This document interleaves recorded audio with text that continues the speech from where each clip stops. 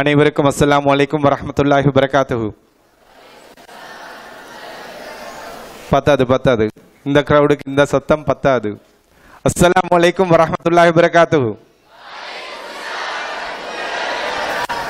ஏப்பா எங்க எனர்ஜி இருக்குதோ அங்கதான் என்ன செய்யும்னு கண்டா எங்களுக்கு ரிசல்ட்ஸ் பார்க்கலாம், அவுட்புட் பார்க்கலாம். ஸோ ஒரு மனுஷன் என்ன செய்யணுங்கன்னா வாழ்நாள் முழுக்க எனர்ஜியோட எந்தூசியசத்தோடு இருக்கணும். நீ எனர்ஜியோட எந்தூசியசத்தோட எங்கெல்லாம் இருக்கிறாயோ அங்க நீ என்ன செய்வாண்டா வெட்டி தெரிவாய், வித்தியாசமான ஆளாக இருப்பாய். விளங்குதா? ஸோ அந்த எனர்ஜி எந்தூசியசம் என்ன செய்யணுங்கன்னா நீ எங்க போறாயோ அங்கெல்லாம் உன்னோட சேர்ந்து வரணும். சரி, பேரு ஃபாசிர் மொஹிடீன், சொந்த ஊர் கண்டி. 2 இன்டர்நேஷனல் ஸ்கூல் நடத்திட்டு இருக்கிறேன். Westwood college, loyal ladies college. 2 ஸ்கூல்லையும் கிட்டத்தட்ட ஒரு 2200 ஸ்டூடெண்ட்ஸ் படிக்கிறாங்க. ஒரு 200 ஸ்டாஃப் ஒர்க் பண்ணுறாங்க. இதுக்கும் மேலதிகமாக உள்நாட்டிலையும் வெளிநாட்டிலையும் இந்த மாதிரியான ப்ரோக்ராம் ஒரு 1000-1500 செஞ்சிருப்பேன். எவ்ரி மண்டே இந்த டைம் இப்போ என்ன செய்யும் கண்டால் இப்போ தான் எங்களோட ரேடியோவில் என்ன செய்யணும்னா எங்களோட ப்ரோக்ராம் முடிஞ்சிருக்கும். எவ்ரி மண்டே 8:45க்கு நீங்கள் ரேடியோ SLBC ஆன் பண்ணுவீங்கன்னு கண்டால் இந்த வாய்ஸை கேட்கலாம். 8:45 to 9 o'clock. டிவியில் ஒரு 22 ப்ரோக்ராம் செஞ்சிருக்கிறேன். ஸோ இது சிம்பிளான ஒரு இன்ட்ரடக்ஷன். பெருமைக்காக வேண்டியில யார் பேசுறாங்கன்னு தெரிஞ்சாதான் கவனமாக நீங்க என்ன செய்வீங்க கேப்பீங்கன்றதுக்காக வேண்டி சொல்றேன். பாய்ஸ் அண்ட் கேர்ள்ஸ் ஒரு 2 மணித்தியாலம் பேச போறேன். இப்ப 9:30 11:30 மட்டும் பேச போறேன். கிளம்பி வந்திருக்குது போல் இருக்குதுன்னா நினைக்கும். ஆனா பயப்படமானம் என்னண்டா முடிக்கிற நேரம் கண்ணில் கண்ணீர் இருக்கும். என்னது இருக்கும்? கண்ணில் கண்ணீர் இருக்கும். இந்த மனுஷன் இன்னும் கொஞ்சம் பேசினா நல்லா இருக்குமே ஒரு மைண்ட் செட்ல இருக்கிற நேரம் தான் முடிச்சுட்டு போவேன். அப்பதான் என்ன செய்வாங்க, இன்னொரு முறை கூப்பிடுவாங்க. போன வீக் டீச்சர்ஸுக்கு பேசினதுல தாக்கம் தான் இன்றைக்கு இங்க நிக்கிறேன். இன்றைக்கு இங்க பேசுற தாக்கம் என்ன செய்யணுங்கன்னா மறுபடியும் இந்த மாசமோ இல்லை அடுத்த மாசத்துல என்ன செய்யணும், திருப்பி இங்க வரணும். போதும் என்றாக மட்டும் என்ன செய்யப்படாது, பேசப்படாது. ரைட். இப்படிதான் ஒரு ஸ்கூலுக்கு ஒருத்தர் பேச கூப்பிட்டு இருந்தாங்களாம். பெரிய கிரவுட் இந்த கிரவுடை பார்த்ததும் பிள்ளைங்க எல்லாரையும் பேச்சாளருக்கு ஓவர் எந்தூசியசம் ஆகிருச்சு. இருக்கிறது எல்லாத்தையும் இவங்க பிள்ளைகளோட தலையில கட்டுவோம் மட்டும் முடிவு எடுத்தார். தண்டை தலையுள்ள எல்லாத்தையும் உங்களோட தலையில் பிள்ளைகளோட தலையில இறக்கிட்டு போயிட்டார். 5 மணித்தியாலம் பேசுன்னு பேசிட்டு போயிட்டார். பிள்ளைங்களுக்கு போதும் அவரளவு பேசிட்டு போயிட்டார். 2 நாளைக்கு போறோம். பிரின்சிபல் சார் மார்க்கெட்ல கண்டிருக்கிறார். இந்த பேச்சாளர் ஓடி போனாராம். சார் எப்படி சார் நான் போனது போற பிள்ளைங்களா அடக்கமா இருக்கிறாங்களா, ஒழுக்கமா இருக்கிறாங்களா, கட்டுப்பாடா இருக்கிறாங்களான்னு கேட்டாராம். பிரின்சிபல் சார் சொன்னாராம், சில்ட்ரன் பிள்ளைகளுக்கு குழப்பம் போடத்தான் செய்வாங்க. ஆனா ஒரு விஷயம் சார், நீங்க போனதுக்கு போறோம் எப்பவெல்லாம் அவனோட குழப்பம் போடுவாங்களோ அப்பவெல்லாம் அவனோட கிளாஸ்ல போயிட்டு உங்களை பத்தி ஒரு செய்தி சொல்லுவோம், கேட்டதும் பயந்து கப்சி பாவிடுவான்லட்டா. எப்படி? உங்களை பத்தி ஒரு செய்தி சொல்லுவோம், கேட்டதும் பாய்ந்து கப்சி பாவிடுவானாம். அப்ப பேச்சாளருக்கு விலங்க இல்ல. கேட்டாராம், அப்படி என்ன பத்தி என்ன சார் சொல்லுவீங்க அந்த பிள்ளைங்க எல்லாம் பயப்படுற அளவுக்குன்னு கேட்டாராம். அப்ப பிரின்சிபல் சார் சொன்னாராம், அவங்க குழப்பம் போடுற நேரம் என்ன செய்வோம்னு கண்டா அவனோட கிளாஸுக்கு போயிட்டு சொல்லுவோம், அடையப்பா குழப்பம் போட்டீங்கன்னு கண்டா அன்றைக்கு 5 மணித்தியாலம் பேசினாரு அவரை திருப்பி கூப்பிட்டு பேச விடுவோம், பிள்ளைங்கள்லாம் பயந்து கப்சி பாவிடுவானலாண்டு. இப்போ இன்னைக்கு நான் போனதுக்கு போறோம், உங்களோட பிரின்சிபலோ வைஸ் பிரின்சிபல் சாரோ இல்லைன்னு கண்டா என்ன செய்யப்படாது, டீச்சர்ஸோ சொல்லப்படாது. குழப்பம் போட்டீங்க அன்றைக்கு ஒருத்தர் வந்தாரே குர்தா போட்டுக்கொண்டு அவரை கூப்பிட்டு பேச விடுவோம்னு சொல்லிட்டு உங்களுக்கு பயப்படப்படாது. ஸோ அதுல கவனமா இருப்போம். ஆரம்பிப்போமா? Very good. ஒரு கைத்தட்டலோட ஆரம்பிப்போமே.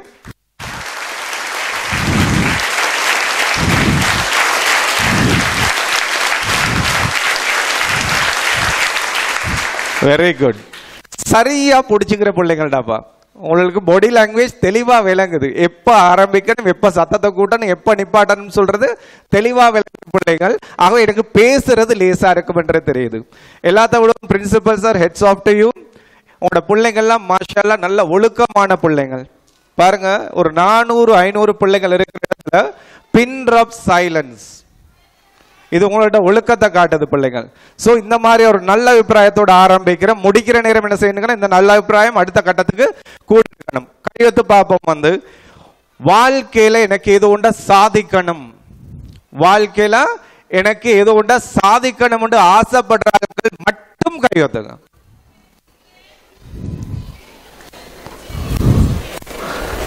Very good. Put your hands down. அப்ப இது தேவையான கூட்டத்தை தான் பேச கூப்பிட்டு இருக்கிறாங்கன்னு தெரியுது. ஏன்னா நிறைய ஸ்கூல்கள்ல போயிட்டு என்ன செய்யணும்னா சாதிக்கணும் ஆசைப்படுறவெல்லாம் கை சுவயங்கன்னு அரவாசிக்குள்ள நிற்கும் காய். அதுக்கே சந்தேகம், நான் சாதிக்கணுமா வானாமாண்டு, எனக்கு வேணும் ஆனா வானான்னு சொல்லிட்டு இருப்பாங்க. அந்த மாதிரி அது இல்லாம இங்கெல்லாம் தேவையோடு இருக்கிறீங்க. பாய்ஸ், ஒரு மனிதன் வாழ்க்கையில சாதிக்கணும், ஏதோ பெரிய அடைவுகளை காணணும், வாழ்க்கையில ஊர் கொண்டாடக்கூடிய ஒரு மனுஷனாக மாறணும் என்று கண்டால் அவங்கிட்ட முதலாவது இருக்கணும் என்னென்றால் நான் ஏதோ ஒன்றை சாதிக்கணும் என்ற துடிப்பு இருக்கணும். மனிதனையும் விலங்குகளையும் வித்தியாசப்படுத்துற ஒரு விஷயம் இருக்கும். என்ன ராஜா, மனிதனுக்கும் விலங்குக்கும் உள்ள வித்தியாசம் என்னது? கிரா தலக ஓதி நீங்க சொல்லுங்க பாப்போம். மனிதனுக்கும் விலங்குக்கும் உள்ள வித்தியாசம் என்னது? என்னது? ஐயறிவு ஆறறிவுன்னு சொல்லுவாங்க. பகுத்தறிவு தான் என்ன செய்யுதுன்னா மனிதனையும் விலங்கையும் வித்தியாசப்படுத்துன்னு சொல்லுவாங்க. என்கிட்ட கேட்டா நான் கொஞ்சம் வித்தியாசமா சொல்லுவேன். என்னது? வாழ்க்கையில ஒரு இலக்கோட ஒரு கனவோட சாதிக்கணும் என்ற துடிப்போட எவன் வாழ்றானோ அவன் மனிதன். நீ இந்த கனவு இல்ல, துடிப்பு இல்ல, இலக்கு இல்ல, சும்மா வாழ்ந்துட்டு இருக்கிறாயா, நீயும் ஒரு ரெண்டு கால விலங்குதான். விலங்குதான். மனிதன் என்று சொல்றவன் என்ன செய்வான்னு கண்டா எவன் கிட்ட இலக்கு இருக்குது, கனவு இருக்குது, துடிப்பு இருக்குதா, பர்பஸ்ஃபுல்லி எந்திரிப்பான். காலங்காலத்தில் எனக்கு ஒரு வேலை இருக்குதாப்பான்னு சொல்லி போட்டு எந்திரிப்பான். மாறாக எந்த ஒரு கனவும் இல்ல, இலக்கும் இல்ல, சும்மா ஒரு உத்தம் வாழ்றான், அவன் ஏந்திரிக்கிறான் அவனுக்கே தெரியாது. என்ன செஞ்சு கொண்டிருக்கிறவன் தெரியாம அப்படி ஒவ்வொரு நாளையும் என்ன செய்வான் கண்டால் வாழ்ந்துட்டு இருப்பான். ஆகவே என்ன செய்யும் கண்டால் அவனுக்கும் விலங்குக்கும் வித்தியாசம் இருக்காது. பாய்ஸ், எந்த ஒரு மனுஷன் கிட்ட சாதிக்கணும் என்ற துடிப்பு, அதாவது சொல்லுவாங்க பேர்னிங் டிசைர் ஒன்று இருக்குமோ, சாதிக்கணும் என்ற தாகம் பசி இருக்குதோ, இவன் என்ன செய்வான் சாதனைக்குரிய களத்தை தேடுவான். அவன் தேட தேட தேட இறைவன் ஒரு சந்தர்ப்பத்தில் அந்த சாதனைக்குரிய களத்தை அவனுக்கு தேடி கொடுப்பான், அமைச்சு கொடுப்பான். ஆகவே அவன் என்ன செய்வான் என்றா சாதனைக்குரிய களம் என்ன செய்யும் கண்டால் இறைவன் அமைச்சு கொடுப்பான். எப்பன்னு கண்டால் நீ அந்த தேவையோட தேடலோடு இருந்தாய் என்றால். அதுக்கு நல்ல ஒரு உதாரணம் சொல்றேன். அமெரிக்கால ஒரு யங் பாய் என்ன செய்யறான்னு கண்டால் படிச்சுட்டு தொழில் தேடி சிட்டிக்கு வர்றான். வந்தவன் என்ன செய்யறான், ஒவ்வொரு கடையா போயிட்டு தொழில் தேடி கொண்டிருக்கிறான். அவனுக்கு ஒரு பார்மசியில ஒரு சேல்ஸ்மேனாக தொழில் கிடைக்குது. எங்க கிடைக்குது? பார்மசியில. அந்த காலம் அமெரிக்கால என்னன்னு கண்டா ஹெர்பல் மெடிசின், ஆயுர்வேதிக் மெடிசின் இருக்குது. இதுதான் பார்மசிஸ்ட்ல இருக்கும். ஆக அந்த பார்மசி எல்லாத்துலயும் ஒரு விஷயம் இருக்கும், அவங்க வாங்கி விற்கிற சாமானுக்கு மேலதிகமாக அவங்களோட ஒரு மருந்து என்ன செய்வாங்கன்னா அவங்களாகவே உற்பத்தி செஞ்சு விற்பாங்க. இப்ப இந்த பாய் என்ன செய்யறான்னு கண்டால் ஒரு தேவையோடு இருக்கிறான். வாழ்க்கையில ஏதோ ஒன்று பெருசா சாதிக்கணும், எப்படி பெருசா சாதிக்கணும் என்ற துடிப்போடு இருக்கிறான். Point number 1. இதுக்கு என்ன செய்யறான்னு சாதிக்கணும்னு கேட்டால் எனக்கு ஒரு களம் கிடைக்கிற நேரம், சந்தர்ப்பம் கிடைக்கிற நேரம் அதை நான் நிறைய சரியாக பாவிச்சுக்கணும்னு சொல்றதுக்கு தண்ட வருமானத்தில் ஒரு பகுதியை சேமிச்சு கொண்டே வர்றான். ஒரு நாள் என்ன நடக்குதுன்னா அவனுக்கு தலைவலி வருது. என்ன வருது? தலைவலி வருது. தண்ட பார்மசியில பாக்குறான், ஏது மருந்துகள் கிடைக்குதாண்டு. இல்ல, தலைவலிக்குள்ளேயே மருந்து இல்ல. பக்கத்து பார்மசிக்கு போனான். போயிட்டு கேட்டான், எனக்கு தலைவலிக்குது, ஏதாவது மருந்து தாங்களேன்னு. அவங்க என்ன செஞ்சாங்கன்னு ஒரு லிக்விட்ல ஒரு திரவத்தை கொடுத்தாங்க. இந்த இருக்குது, இதுதான் தலைவலி மருந்துண்டு. அவன் பாருங்க, சாதிக்கணும், ஏதோ ஒன்று பெருசா அடையணும் என்ற சிந்தனையோட இருந்தால் என்ன செய்யறான்டால் தலைவலிக்குள்ள மருந்த குடிக்கிறான். குடிக்கிற நேரம் அவனுக்கு ஒரு ஸ்பார்க் வருது, பொறி தட்டுது. என்னது? அடடா, இது தலைவலி மருந்தா இல்லையான்றது எனக்கு தெரியாது, இது தலைவலியை லேசாக்குமா இல்லையான்றது தெரியாது, ஆனா ஒரு சாஃப்ட் ட்ரிங்காக விற்கிறதுக்கு நல்ல டேஸ்டா இருக்குது எப்பான்னு சொல்லி போட்டு அவன் மனசுல படுது. என்னது? இது தலைவலி மருந்துக்கு பதிலாக இது ஒரு சாஃப்ட் ட்ரிங்கா வித்தா நல்லா இருக்குமேன்னு சொல்லி போட்டு மைண்ட்ல படுது. என்ன காரணம்? தேடலோடு இருந்தான், தேவையோடு இருந்தான், சாதிக்கணும் என்ற துடிப்போடு இருந்தான். டக்குன்னு கேட்டான், இந்த மருந்துக்கு பேட்டன்ட் ரைட் உரிமை யாருக்கு இருக்குதுன்னு சொல்லி போட்டு கேட்டான். அப்ப அவங்க சொன்னாங்க, இது எங்கட நாங்களே தயாரிச்சு விற்கிறேன். இவங்க கேட்டா, நீங்க எனக்கு இந்த பேட்டன்ட் ரைட்டை தருவீங்களா, இந்த உரிமையை தருவீங்களா, நான் சொல்லி தர்றேன். நான் ஓகேண்டாங்க. எவ்வளோன்னு கேட்டான். இவங்க சொன்னாங்க இந்த விலைன்னு சொல்லி போட்டு இவன் தண்ட சேமிப்பையும் இன்னும் கொஞ்சம் கடனையும் வாங்கி கொடுத்தான். அந்த தலைவலி மருந்துற பேட்டன்ட் ரைட்டை வாங்கி கொண்டான், உரிமத்தை. பாய்ஸ் அண்ட் கேர்ள்ஸ், அந்த தலைவலி மருந்துக்கு அவன் எடுத்து ஒரு சாஃப்ட் ட்ரிங்காக மாத்தி ஒரு பேரு வச்சான் பாருங்க. என்ன பேருன்னு நினைக்கிறீங்கடாப்பா? என்ன பேரு வச்சான்? எல்லாருக்கும் தெரிஞ்ச பேர், எல்லாரும் பாவிச்சிருக்கிற சாமான் தான் அது.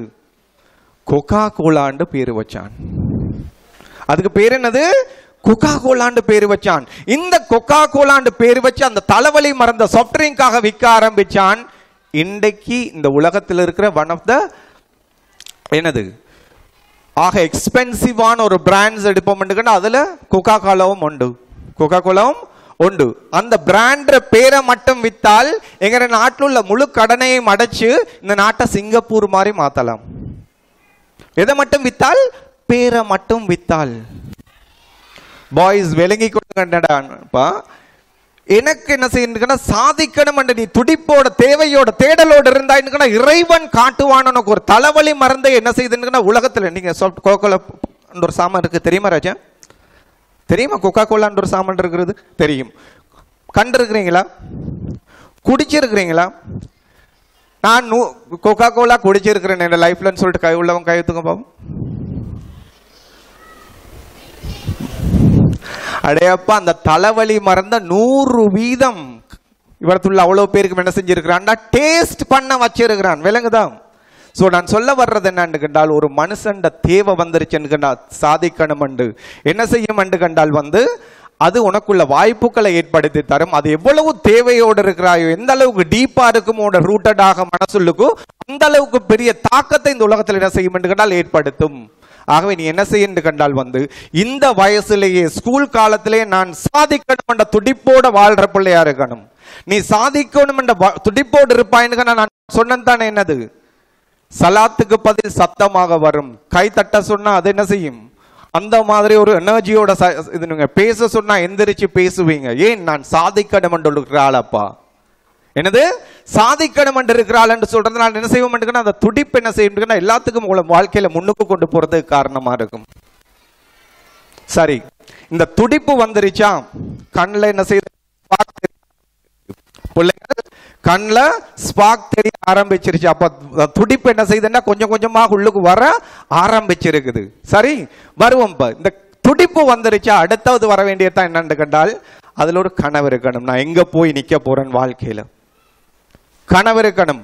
டாக்டர் அப்துல் கலாம் அழகாக சொன்னார், கனவுண்டு சொல்ற சாமான் என்ன இல்லண்டா, நீ குரட்டடிச்சு தூங்குவே கொரண்டு அந்த நேரத்துக்கு வரும் பாரு, அதுக்கு இல்ல பேரு கனவு. எது ஒன்ன தூங்க விடாம இருக்குதோ அதுக்கு பேர் தான் கனவுண்டு சொன்னார். அந்த மாதிரி ஒரு சுமந்த பிள்ளைகளாக இருக்கணும். அந்த மாதிரி ஒரு கனவை சுமந்த பிள்ளைகளா இருக்கணும். வாழ்க்கையில நான் என்னதான் சொல்ற எவன் கிட்ட இருக்குதோ அதுக்குள்ள வழியை அவன் கண்டுபிடிப்பான். கேள்விப்பட்டிருக்கிறீங்களா? ஒரு கனவு கண்டால், அதில் தெளிவிருந்தால், அதில் தினம் முயன்றால் வாழ்வில் நிஜமாகும் என்று ஒரு பாட்டே இருக்குதுன்னா. என்னது? ஒரு கனவு கண்டால், அதில் தெளிவிருந்தால், அதில் தினம் முயன்றால் வாழ்வில் நிஜமாகும் என்று சொல்லுவாங்க. கனவு இருக்குது, அதுல தெளிவு இருக்குது, அதுக்காக தினமும் நீ முயற்சி செய்கிறாய் என்று கண்டால் அது வாழ்வுல நிஜமாகும். ஆகவே என்ன செய்யணும் கண்டால் அந்த கனவு எப்படி இருக்கணும்? ஒன்னை விட பெருசா இருக்கணும். ஒன்னை விட அந்த கனவு பெருசா இருக்கணும். நீ 4 பேர்கிட்ட சொன்னா சிரிக்கணும். அப்படி கனவு கண்டவங்க நிறைய பேர் இருக்கிறாங்கப்பா உலகத்தில். என்ன செய்யலாம் கண்டால் அப்படி கனவு கண்டு சாதிச்சாக்களை என்ன செய்யலாம் கண்டால் முழு நாள் பேசலாம். இப்படி கனவோடு இருந்தால் இப்படி சாதிச்சார், இப்படி கனவு கண்டார், இப்படி சாதிச்சாருன்னு சொல்றையும் முழு நாள் பேசுற அளவு கண்டென்ட் இருக்குது. எத்தனை பேருக்கு தெரியும் அமெரிக்காட 16வது ஜனாதிபதி யாருன்னு யாருக்காவது தெரியுமா? 16வது ஜனாதிபதி யாருன்னு தெரியுமா? Abraham Lincoln. Abraham Lincoln. உங்களை மாதிரி ஸ்கூல்ல படிக்கிற காலம் என்ன செய்யறாங்கன்னு கண்டா சின்ன பையன் கேட்குறாங்க, டீச்சர்ஸ் உங்களோட எம்பிஷன் என்ன என்ற ஒரு பிள்ளைகிட்டே கேட்குறாங்க. பிள்ளைகள் சொல்லுது, நான் டாக்டர் ஆகணும், நான் என்ஜினியர் ஆகணும், நான் லாயர் ஆகணும், நான் அக்கௌண்டன்ட் ஆகணும், நான் அதுவாகணும் இதுவாகணும் சொல்லிட்டு வர்ற நேரம் ஆப்ரகாம் லிங்கன்ட்ட கேட்குறாங்க என்னதான் ஆகணும். அவர் என்ன தெரியுமா சொன்னார்? இந்த நாட்டுக்கு நான் ஜனாதிபதி ஆகணும் என்றார். I want to become the president of this country என்றார். என்னது? நாட்டுக்கு ஜனாதிபதி என்று. பக்கத்துல உள்ளவங்க என்ன செய்வான்? ராஜா நீ ஜனாதிபதி ஆகணும்னு சொன்ன என்ன செய்வாங்கன்னு நினைக்கிறீங்க? பக்கத்துல உள்ளவங்க எல்லாரும் சிரிப்பாங்க. சிரிப்பாங்களா இல்லையா? சிரிச்சாங்க. ஆனா டீச்சர் சொன்னாங்க என்னன்னு, இவன் ஒரு நாள் வருவான். டீச்சர் சொன்னாங்க ஒரு நாள் இவன் வருவான் என்று. அவர் வெறுமனே கனவு காண இல்லை, அதுல தெளிவாக இருந்தார். நான் அங்க போகணும் கண்டா என்ன செய்யணும் சொல்லி போட்டு கிட்டத்தட்ட ஸ்கூல் முடிச்ச காலம் என்ன செய்யறாருன்னு கண்டா, இப்போ எக்ஸாம் செஞ்சுட்டு ரிசல்ட்ஸ் வரங்காட்டி வெயிட் பண்ணுவோமே, எக்ஸாம் செஞ்சுட்டு ரிசல்ட்ஸ் வரங்காட்டி வெயிட் பண்ற அந்த மாதிரி ஒரு காலத்துல என்ன செய்யறாரு? ஒரு ஃபார்ம்ல போயிட்டு வேலை செய்யறாரு. என்னது? இந்த சாணி அல்றது அந்த வேலையெல்லாம் செஞ்சு கொண்டு இருக்கிறார். ஒரு 2 weeks வேலை செஞ்சது பிறகு காசு கிடைக்குது. டவுனுக்கு போனார், ஒரு புக்கை வாங்கினார். புக்கை வாங்கிட்டு வந்து அந்த ஃபார்ம்ட முதலாளி கிட்ட சொன்னார், முதலாளி இது பிறகு நான் வரமாட்டேன், இது பிறகு நான் வரமாட்டேன். அடையப்பா நீ நல்லா வேலை செய்கிற, அடையப்பா உனக்கு நல்ல சம்பளம் தாரேனே, நீ என்னோடு இருக்கலாமேன்னு சொல்லி போட்டு சொன்னார். இவர் சொன்னார், என்ன நான் வந்து இந்த ஃபார்ம்ல வேலை செய்கிற ஆள் கிடையாது, நான் ஒரு நாள் ஜனாதிபதி ஆக வேண்டிய ஆள், இந்த நாட்டுக்கு ஜனாதிபதி ஆக வேண்டிய ஆள், நான் ஒரு புக் வாங்க வேண்டிய தேவை இருந்தது. அந்த புக் என்ன தெரியுமா? எங்க நாட்டுற முதலாவது ஜனாதிபதி ஜார்ஜ் வாஷிங்டன் லைஃப் ஆட்டோபயோகிராஃபி வந்து என்ன செய்துன்னு கண்டால் வந்து the life of George Washington ஒரு புக் இருக்குது. அந்த புக்ட செகண்ட் ஹேண்ட் காப்பியை வாங்குறதுக்கு எனக்கு காசு தேவைப்பட்டது. இந்த வந்தன் வேலை செஞ்சன், எனக்கு காசு கிடைச்சிருச்சு, இந்த பூனன் வாங்கினன், இந்த இருக்குது புத்தகம், எனக்கு இதுக்கு பிறகு வாசிச்சு அந்த ஜனாதிபதி எப்படி எல்லாம் வேலை செஞ்சாருன்னு சொல்றது தெரிஞ்சுக்கிற வேலை இருக்குது, நான் போறேன்னு சொல்லிட்டு கிளம்பி பேத்துட்டே இருந்தார். ஒரு கனவு கண்டால், அதில் தெளிவிருந்தால், அதில் தினம் முயன்றால் என்ன செய்யும்? வாழ்வில் நிஜமாவும். ஆகவே நீ என்ன செய்யணும்? ஒரு கனவு காணணும் இந்த ஸ்கூல் காலத்திலே என்னதாவணும் உண்டு. அதுக்காக நீ என்ன செய்யணும்? ஒரு கிளியரான பாதையை வகுத்து கொள்ளும். அந்த பாதையில தினமும் நீ நடக்க ஆரம்பிப்பா என்று கண்டால் ஒரு நாள் நீ நினைக்கிற இடத்த போய் என்ன செய்யலாம் என்று கண்டால் அடையலாம்.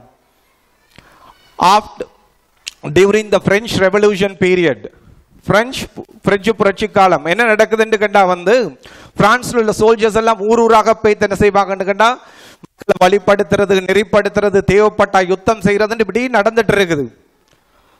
அவங்க எங்கெல்லாம் போய்த்து கேம்ப் அடிச்சு தங்குவாங்களோ அங்கெல்லாம் என்ன நடக்கும் கண்டா வந்து ஈவினிங் ஆனா ஃபன்னா இருப்பாங்க. கேம்ப் ஃபயர் போட்டுட்டு பாட்டு கூத்து டான்ஸ் அப்படி ஃபன்னா இருக்கும். இது கேம்ப்ல வந்து அவங்க அப்படி ஃபன்னா இருப்பாங்க. ஒரு ஊருக்கு பக்கத்துல போய்த்து கேம்ப் அடிச்சு தங்குறாங்க. ஈவினிங் மஷூரா நடக்குது. இப்படி அப்பா ஜொலி பண்ண போறோமண்டு, எப்படி ஜொலி பண்ண போறோமண்டு ஒரு சோல்ஜர் சொன்னார், அடையப்பா வளமையா நாங்க கேம்ப்ல தானே ஜொலி பண்ணுவோம், வாங்கல எல்லாரும் ஊருக்கு போயிட்டு மக்களை சேர்த்துட்டு ஜொலி பண்ணலாம் சொல்லி போட்டு சொல்லவும் நல்ல மஷூராண்டு எல்லாரும் கிளம்பி போயிட்டாங்க. போனா என்ன நடக்குதுன்னு கண்டா வந்து ஊருக்கு போயிட்டு அவங்க பாட்டு கூத்து டான்ஸ் ஊர் மக்களையும் சேர்த்து கொண்டு ஃபன்னா இருக்கிறாங்க. இந்த நேரம் ஒரு லேட் நைட்ல ஒரு 10 மணிக்கால அந்த கேம்ப் பக்கமாக ஒரு வயசாலி மனுஷி வருது. வந்து ஒரு டென்ட்டா தட்டி பார்த்து கொண்டு வரா, யாரும் இருக்கிறாங்களாண்டு. யாரும் இல்லை எக்ஸெப்ட் ஒன். ஒரே ஒரு டென்ட்ல என்ன செய்துன்னு கண்டால் ஒரு யங் சோல்ஜர் உட்கார்ந்து இப்படி வாசிச்சுட்டு இருக்கிறான். என்ன செஞ்சுட்டு இருக்கிறான்? வாசிச்சுட்டு இருக்கிறான். இவன் தனியே உட்கார்ந்து வாசிக்கிறத பார்த்து அந்த வயசாலி மனுஷி சொல்லிச்சுது, ஹே என்ன செஞ்சு கொண்டிருக்கிறாய், நீ என்ன செஞ்சு கொண்டிருக்கிறாய், உன் ஃப்ரெண்ட்ஸ் மாரெல்லாம் அவ்வளவு ஃபன்னாக பாட்டு கூத்து டான்ஸ் இருக்கிற நேரம் நீ என்ன தனியே உட்கார்ந்து வாசிச்சுட்டு இருக்கிறாய்ன்னு சொல்லி போட்டு கேட்டாங்க. நீ என்ன தனியே உட்கார்ந்து வாசிச்சுட்டு இருக்கிறாய். இதை கேட்ட அந்த யங் சோல்ஜர் அந்த மனுஷரை மூஞ்ச இப்படி தூக்கி பார்த்தார், சிரிச்சார். என்ன செஞ்சார்?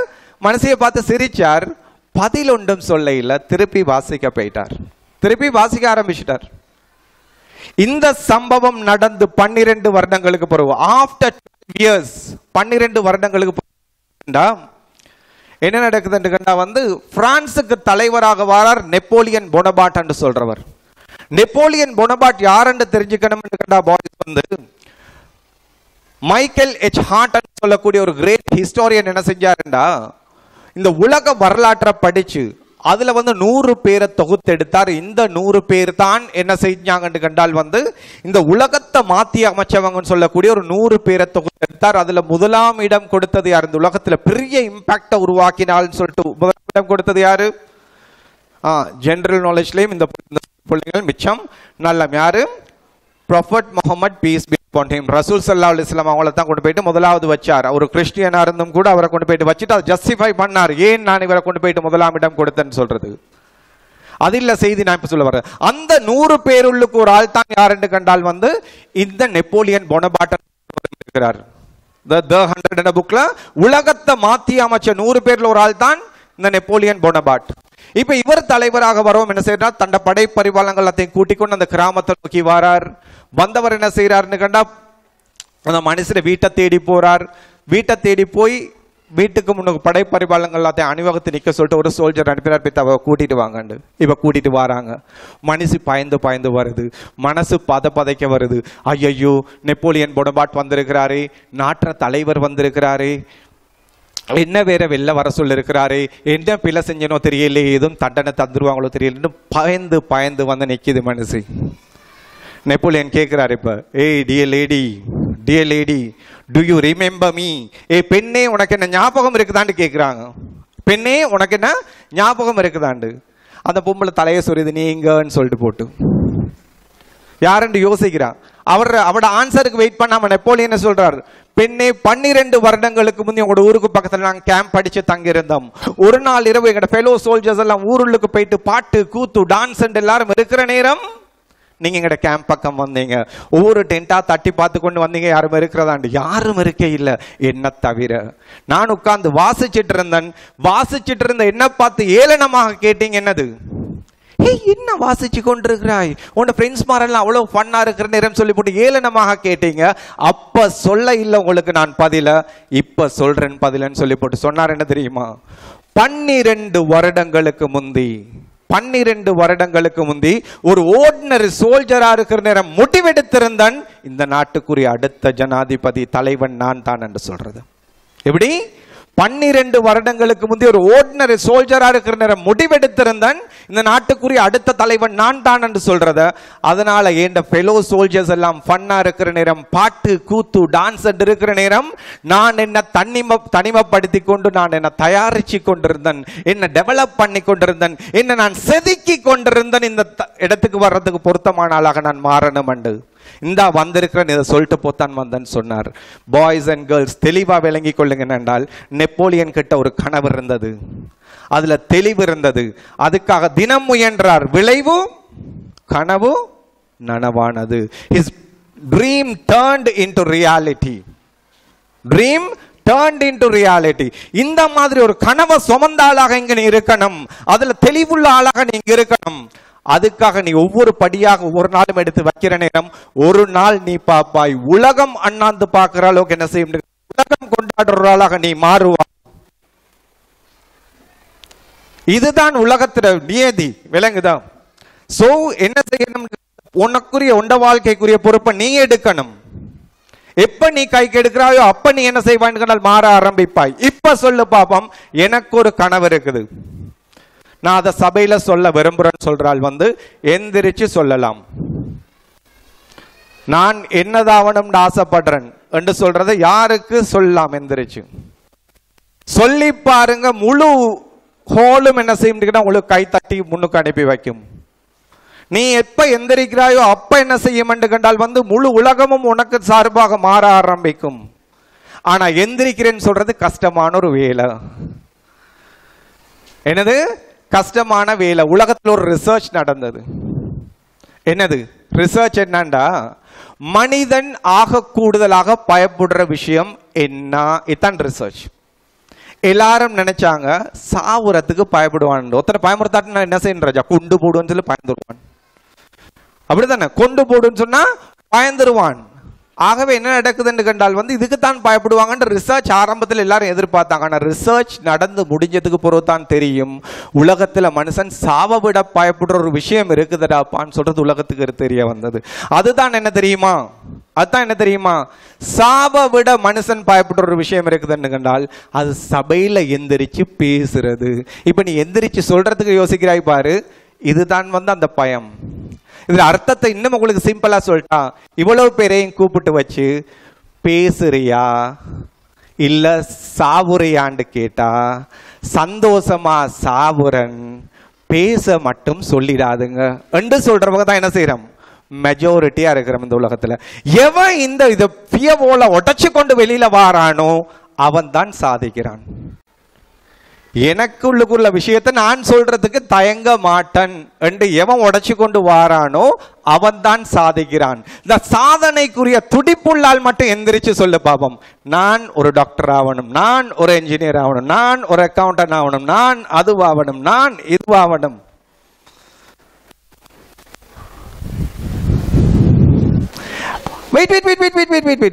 உலகத்தில் இருக்கிற இன்னொரு நல்ல பழக்கம் என்ன தெரியுமா, எவன்டா சொல்லுவான்னு சொல்லி போட்டு என்ன செய்யுது, அடுத்தவனை பாக்குறது. You people drive inside your self. நீங்க உள்ளுக்கு தேடுங்க, சர்ச் இன்சைட் யுவர் செல்ஃப். அடுத்தவன் சொல்லுவானான்னு சொல்லிட்டு பார்க்காதுங்க. யார் இருக்கிறீங்க, ஒருத்தர் எந்திரிச்சு சொல்லி பாருங்க, முழு ஹாலும் கை தட்டும். ஏன்னு கேட்டா இந்த ஸ்கூல்ல ஒருத்தர் இருக்கிறீங்களா, எனக்கு ஒரு கனவு இருக்குது. நானே சொல்றேனே, ரைட். நாங்க 2007 ஒரு ஸ்கூல் ஆரம்பிச்சோம், வெஸ்ட்வுட் காலேஜ். ஒரு பழைய வீட்டொன்று எடுத்து ரெண்டட் பிரமிசஸ் வாடகைக்கு எடுத்து ஆரம்பிச்சோம். சரி, 2007 லைக் ஆல்மோஸ்ட் 15 years பேக். இப்போ என்ன நடக்குதுன்னு கண்டால் வந்து ஃபர்ஸ்ட் டேக்கு அட்மிஷனுக்கு வந்துக்கிறாங்க. ஒரு 50 பிள்ளைகளை கூப்பிட்டு பேரண்ட்ஸ் வந்திருக்கிறாங்க. பிரின்சிபல் சார் இங்கால் இருக்கிறார், இங்கால் 12 டீச்சர்ஸ் இருக்கிறாங்க. First day as chairman. அந்த நேரம் எனக்கு கிட்டத்தட்ட ஒரு 30 வயசு.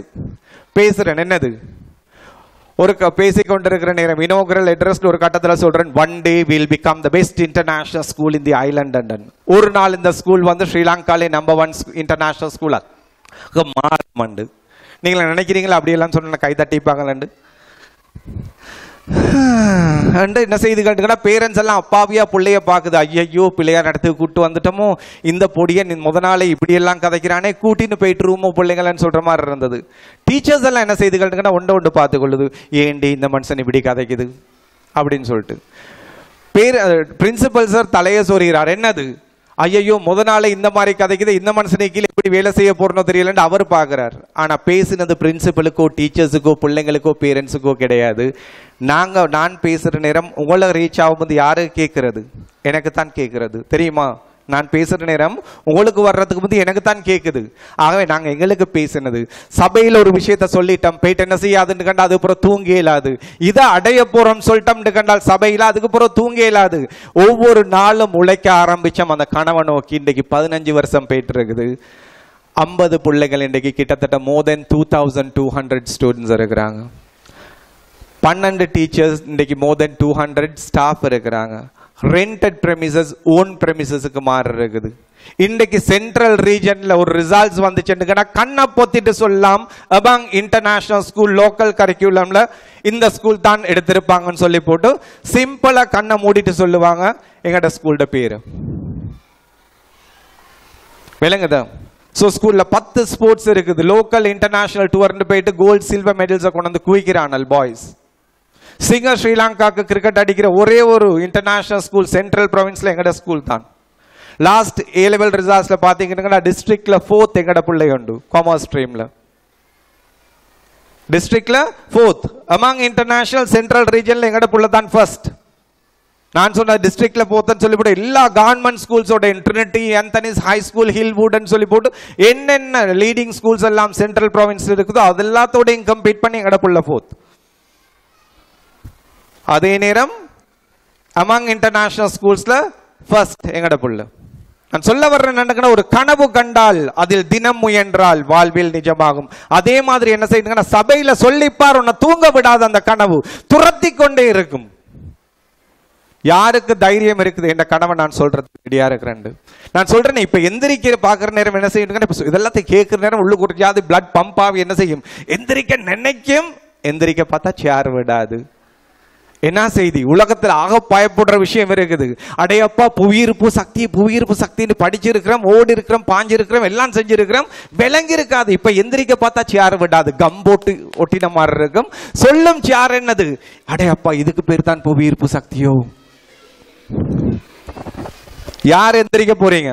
முதலாம் ஆள் யார்? வெரி குட், கைத்தட்டலன்னு கொடுங்க. 2 come come come come. Yes, yes.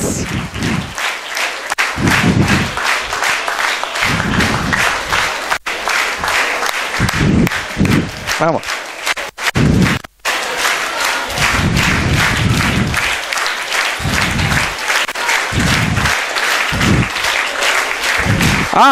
ஆயே வாங்க வாங்க. வேற யாரு?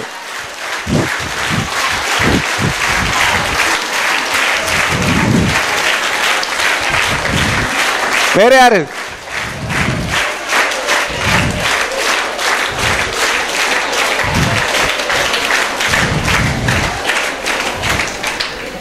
அடையப்பா, கடைசியில் அவ்வளவு பேரும் எந்திரிச்சு வந்து கியூல நிப்பீங்க, நாங்க பேசணும் முடிக்கிற கட்டமா இது. இப்பதான் ஆரம்பிச்சிருக்கிறோம், இப்பதான் ட்ரெய்லர் ஓடிக்கொண்டிருக்குது. இன்னும் ரியல் பிக்சர் உள்ளுக்கு நாங்க போவல. அதான சொன்னேன், கண்ணீரோடு இருப்பாய், அழுது பேசுவாய். கடைசி கட்டம் எப்படி கண்ணீரோடு இருப்பாய், அழுது அழுது பேசுவாய், கடைசி கட்டம். பயப்படாத, அந்த இடத்துக்கு வருவோம் நாங்க. ரைட், சொல்லு ராஜா. பேசுங்க, பேரை சொல்லணும், பேரு, கிளாஸை சொல்லி உங்களோட அம்பிஷன் சொல்லுங்க. என் பேர் பஹா, 8 B படிக்கிறேன். நான் பெருசாக சொல்லிக்காரன் ஆகணும். Okay okay okay, good. ஸ்கூல கட்டணும். எப்படி? ஸ்கூல சமக்கணும். எப்படி? என் பாடசாலை சமக்கணும். என்னது? பாடசாலை. பாடசாலையா சமக்கணும். சமைக்கணும். Very good. வேற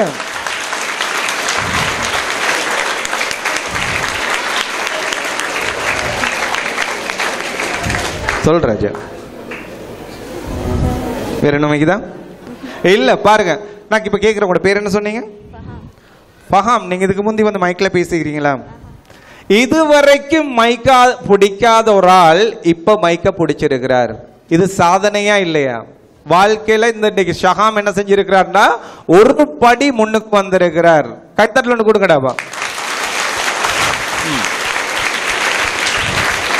சத்தமா பேசு. அஸ்ஸலாம். என் பேரு யூசுப். யூசுப். என்னது ஆவணம்? ஒரு டாக்டர். என்னது? சத்தமா. என்னது? மெக்கானிக்கல் இன்ஜினியரிங் செய்யணும். சரியா? Okay, good good good good. கைத்தட்டல் ஒன்று கொடுங்க.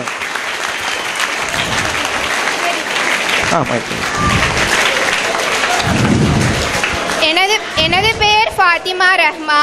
நான் தரம் 12 கலைப்பிரிவில் கல்வி கற்கின்றேன். எனது வருங்கால கனவு எதிர்காலத்தில் சிறந்த ஆசிரியராக வருவதாகும். மாஷா அல்லாஹ்.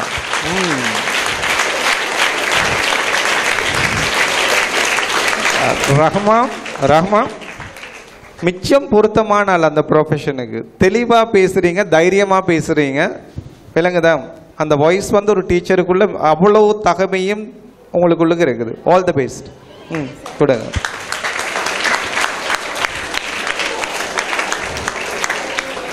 அஸ்ஸலாமு அலைக்கும். எனது பெயர் அஸ்மா. நான் தரம் 11 B-யில் கல்வி கற்கின்றேன். எனது எதிர்கால லட்சியம் லோயர் ஆகுவது. லோயர் ஆக போறாங்க. மாஷா அல்லாஹ். கைத்தட்டல் ஒன்று கொடுங்க. Good good.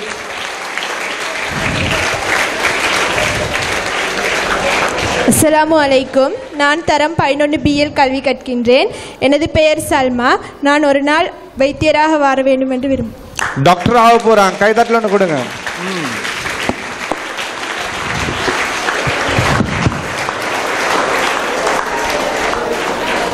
சரி, செய்தி என்னண்டா, முதலாவது 2 பேரும் எந்திரிச்சு வர்ற நேரம் எவ்வளவு சத்தமாக கை. ஒரு விஷயம் தெரியுமா? இந்த விஷயத்தை நான் விளங்குறதுக்கு எனக்கே காலம் போச்சு. மடவள மதீனான்னு சொல்ற ஸ்கூல் கிட்டத்தட்ட நான் பொதுவாக எங்கே பேசுகிற நேரம் சொன்னேன் பிரின்சிபல்கிட்ட, கிரேட் 9க்கு மேலுள்ள பிள்ளை எடுங்க, நான் பேசுறது அவங்களுக்கு தான் டைஜஸ்ட் ஆகும்ண்டு. ஆனால் அந்த ஸ்கூலுக்கு சொல்ல மறந்துட்டேன் அந்த செய்தியை. போயிட்டு பார்க்குறேன் 1500 பிள்ளைகள், கிரேட் 6க்கு மேலுள்ள அவ்வளோவும் எடுத்து போட்டு வச்சிருக்குது. முழு ஆடிட்டோரியம் ஃபில், 1500 பேர் இருக்கிறாங்க. இப்போ என்ன செய்யறேன்னா, பேசிக்கொண்டிருக்கிறேன். ஒரு ஆக்டிவிட்டிக்கு ஒரு பாய் யாராவது ஒருத்தர் வாங்கப்பாண்டன், யாரும் அசையலை. ஏன்? கம் போட்டு ஒட்டி வச்சிருக்குது. என்னது? புவியீர்ப்பு சக்தி வேலை செஞ்சுட்டு இருக்குது. இப்ப பின்னுக்குள்ள ஒரு பாய் என்ன செஞ்சான்னா, எந்திரிச்சான். அவன் எந்திரிச்சது தான் தாமதம். முழு ஆடிட்டோரியமும் கை தட்ட ஆரம்பிச்சது. தண்டரிங் அப்ளோஸ், சும்மா இடி முழக்கம் மாதிரி இருந்தது. அவன் வந்துட்டு இருக்கிறான், அதே சத்தம். ஸ்டேஜுக்கு வந்து நான் இப்படி நிப்பாட்ட சொல்லும் மட்டும் கை தட்டி கொண்டே இருந்தாங்க. அப்படி. ஸோ இது முடிஞ்சதுக்கு பிறகு எனக்கு மைண்ட்ல ஓடுது, இவன் ஒரு முக்கியமான ஆளா இருக்கிற இந்த ஸ்கூல்ல இவ்வளவு பேர் இவ்வளவு ஒரு ஆரவாரமாக கை தட்டினாங்களேன்னு சொல்லி போட்டு முடிஞ்சதுக்கு பிறகு அந்த ஸ்கூலோட பிரின்சிபல் கிட்ட கேட்டேன், இந்த பாய் வந்து என்ன ஸ்பெஷல் இவன்ல? இல்லை சார், அவன் ஒரு ஆர்டினரி ஸ்டூடெண்ட் தான். அப்போ இவ்வளோ கை தட்டினாங்க தெரியல சார்ன்னு சொல்லி போட்டு அவங்க சிம்பிளா சொல்லிட்டாங்க. வீட்டுக்கு போயிட்டு யோசிக்கிற நேரம் தான் எனக்கு பட்டுச்சு, என்னண்டா சபையில இவ்வளவு பேர் அமைதியா இருக்கிற நேரம் அவன் எந்திரிச்சான் பாருங்க. அப்ப அவங்க இந்த உலகத்துல நேச்சர் ஒன்று இருக்குது, ஒருத்தரும் முன்னுக்கு போகாத இடத்துல ஒருத்தன் முன்னுக்கு வாரான்னு கண்டால் கை தட்டி உலகம் என்ன செய்யும் அவங்களை அனுப்பி வைக்கும். பார்த்தோமா இல்லையா? எந்திரிச்சது தான் தாமதம், கை தட்ட ஆரம்பிச்சது நான் நிப்பாட்டுங்கன்னு சொல்லும் வரை காட்டி கை தட்டினீங்க. சரியா இல்லையா? அடுத்தவங்களை கைத்தட்டி அனுப்பி வைக்க நீங்க நினைக்கிற நீங்க ஏன் நீங்க முன்னுக்கு போயிட்டு கைத்தட்டல் வாங்கப்படாது? எல்லாருக்கும் ஆசை ஒன்று இருக்குதா இல்லையா? நான் சொல்லணும்னு தேவை இருக்குது, ஆனா எந்திரிக்கிறது கஷ்டமா இருக்குது, வாய் போயிட்டு நான் பிழைச்சிருவோம் பயமா இருக்குது. இந்த ஃபியவோல நீ உடைச்சாத வரைக்கும் நீ என்ன செய்வாய்ன்னு கண்டால் அதே இடத்துல தான் இருப்பாய். அத்தான் என்னன்னு நீ விளங்க வேண்டிய விஷயம் என்னண்டா, நீ இதை உடைச்சு கொண்டு வராத வரைக்கும் அதே இடத்துல தான் இருப்பாய், வாழ்க்கையில முன்னுக்கு போக மாட்டீங்க. இந்த பாருங்க, ஒரு லாயர் வந்து சொல்லிட்டு இருக்கிறாங்க நான் லாயர் ஆக போறேன், ஒரு ஆள் சொல்லிட்டு இருக்காங்க என்னது நான் டீச்சர் ஆக போறேன், இன்னொரு ஆள் டாக்டர் ஆக போறேன், ஒரு மெக்கானிக்கல் இன்ஜினியர், ஒரு ஆள் மத்தது என்னது நான் ஒரு என்னது ரிச்சஸ்ட் மேன். ஏன் பில்கேட்ஸ் மாதிரி ஒருத்தன் வந்துட்டு போட்டுமேடாப்பா, கின்தோட்டல் இருந்து ஒரு பில்கேட்ஸ் வரட்டுமே இல்லையா? இன்றைக்கு இவ்வளவு எல்லாம் இடத்துல நடக்குதுன்னு இதுக்கு பின்னுக்கு ஒரு டீம் என்ன செய்யுதுன்னா பெரிய ஒரு அமௌண்ட்டை செலவு பண்ணி பெரிய ஒரு எஃபர்ட்டை போட்டு கொண்டு இருக்கிறாங்க எங்கிட்ட ஸ்கூல் மேல வரணும்னு சொல்றதுக்கு. இந்த மாதிரி நல்ல உள்ளம் படைச்ச ரிச்சஸ்ட் மேன்ஸ் வரட்டுமே. எனக்கு வேணும் என்னன்னு கண்டால் இப்ப ஒருத்தர் எந்திரிச்சு யாராவது சொல்ல போறீங்களா எனக்கு ஒரு ஆசை இருக்குது நான் என்னதாகணும்ன்றத சபையில சொல்லணும்ண்டு? இன்னும் ஒருத்தருக்கு சான்ஸ் தர, அந்த ஒரு ஆள் யாருன்றதை பார்ப்போம். மனசு சொல்லு, கைத்தட்டல ஒண்ணு கொடுங்கடாப்பா.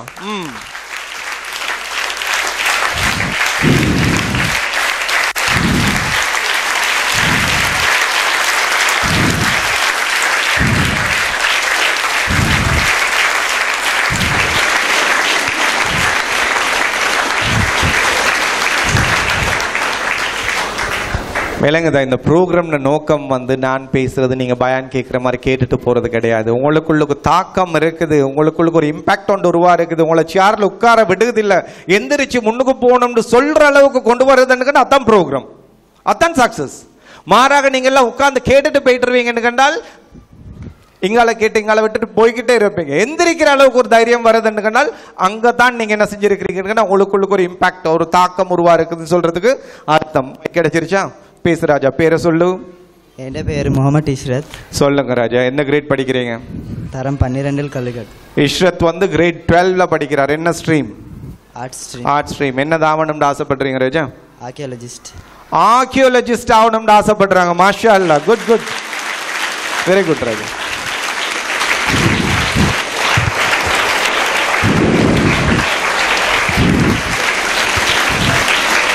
சரி வருவோம்.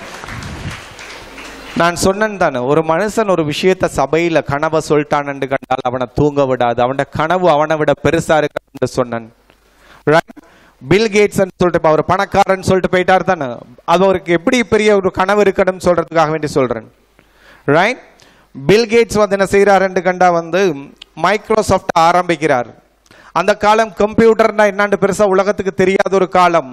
மீடியா பிரீஃபிங் நடக்குது, ஆரம்பிக்கிறாண்டு சொல்றார் மீடியா கிட்ட என்ன தெரியுமா, ஒரு நாள் வரும், அந்த நாள் ஒவ்வொரு வீட்டுள்ளுக்கும் கம்ப்யூட்டர் இருக்கும், அந்த கம்ப்யூட்டருக்கு விண்டோஸ் சாஃப்ட்வேர் இருக்க மாட்டார். எப்படி விண்டோஸ் சொல்றது மைக்ரோசாஃப்ட் அவங்களோட சாஃப்ட்வேர், அதை சொல்றார் ஒவ்வொரு நாள் வரும், அந்த நாள் ஒவ்வொரு வீட்டுள்ளுக்கும் கம்ப்யூட்டர் இருக்கும், அந்த கம்ப்யூட்டருக்கு விண்டோஸ் சாஃப்ட்வேர் இருக்க மாட்டார். இதை கேட்ட என்ன செய்யறாங்கன்னு அமெரிக்காவில் உள்ள சோ கால்ட் ஸ்காலர்ஸ் விமர்சிச்சாங்க. மீடியால விட்டா பில் கேட்ஸுக்கு தலை சார் இல்ல, யாரப்பா வீட்டுல கம்ப்யூட்டர் வச்சிருக்க போறா, யாரு வச்சிருக்க போறா, இப்படி மட்டமா கதைக்கிறாருன்னு என்ன செஞ்சாங்கன்னு கண்டால் வந்து எல்லாரும் விமர்சிச்சாங்க. ஆனா பில் கேட்ஸ் தெளிவா இருந்தார், ஒரு கனவு கண்டார், அதில் தெளிவு இருந்தது, அதுக்கு தினம் முயன்றார். விளைவு இன்றைக்கு நீங்க பாத்தீங்கன்னு கண்டால் ஒவ்வொரு வீட்டுள்ளுக்கும் இல்ல ஒவ்வொரு ரூமுள்ளுக்கும் கம்ப்யூட்டர் இருக்குது, அந்த கம்ப்யூட்டருக்கு அவங்களோட விண்டோஸ் சாஃப்ட்வேரை கொண்டு போயிட்டு செஞ்சிருக்கிறார், உட்கார வச்சிருக்கிறார். அதனால தான் 2000ஆம் ஆண்டுல இருந்து 2015 வரங்காட்டியும் தி richest man on this earth என்று சொல்ற டைட்டில் அவர் கையில வச்சு கொள்ளையிலுமா இருந்தது. அவ்வளவு பெரிய கனவு, உலகம் சாத்தியம் இல்லைன்னு சொல்ற கனவு அதை சாத்தியப்படுத்தினது விளைவு உலகத்துல 15 வருஷம் நான் தான் மிகப்பெரிய பணக்காரன் சொல்ற டைட்டில் வச்சுக்கிற அளவுக்கு அவரை கொண்டு போயிட்டு உயரத்துல வச்சது. சோ இன்றைக்கு பணக்காரன் சொன்னா என்னன்னு சொல்றது, இவர் பெரிய பில் கேட்ஸ் அப்படித்தான் சொல்றது. ஏன் காரணம், பணக்காரன் என்றால் பில் கேட்ஸ் சொல்றதுக்கு என்ன செய்யுது கண்டால் ஒரு ஐகானாக அடையாளமாக மாறுகிறார். சோ என்ன செய்யுங்க கண்டால் கனவு காண தயங்காதுங்க, அதை பெருசா காணுங்க. உனக்குள்ளுக்கு அவ்வளவு திறமையும் தகமையும் இறைவன் போட்டு புல் பேக்கா தான் உன்னை அனுப்பியிருக்கிறான் உலகத்துக்கு. நீ உனக்குள்ளுக்கு தேடி பார்க்க ஆரம்பிச்சான்னு இருக்குது உனக்குள்ளுக்கு. இதுக்கு என்ன செய்யணும் கண்டால் ரெண்டாவது விஷயம் தான், கனவு காண்றது பெரிய விஷயம் இல்ல, அந்த கனவை நீ நம்பணும். You have to believe.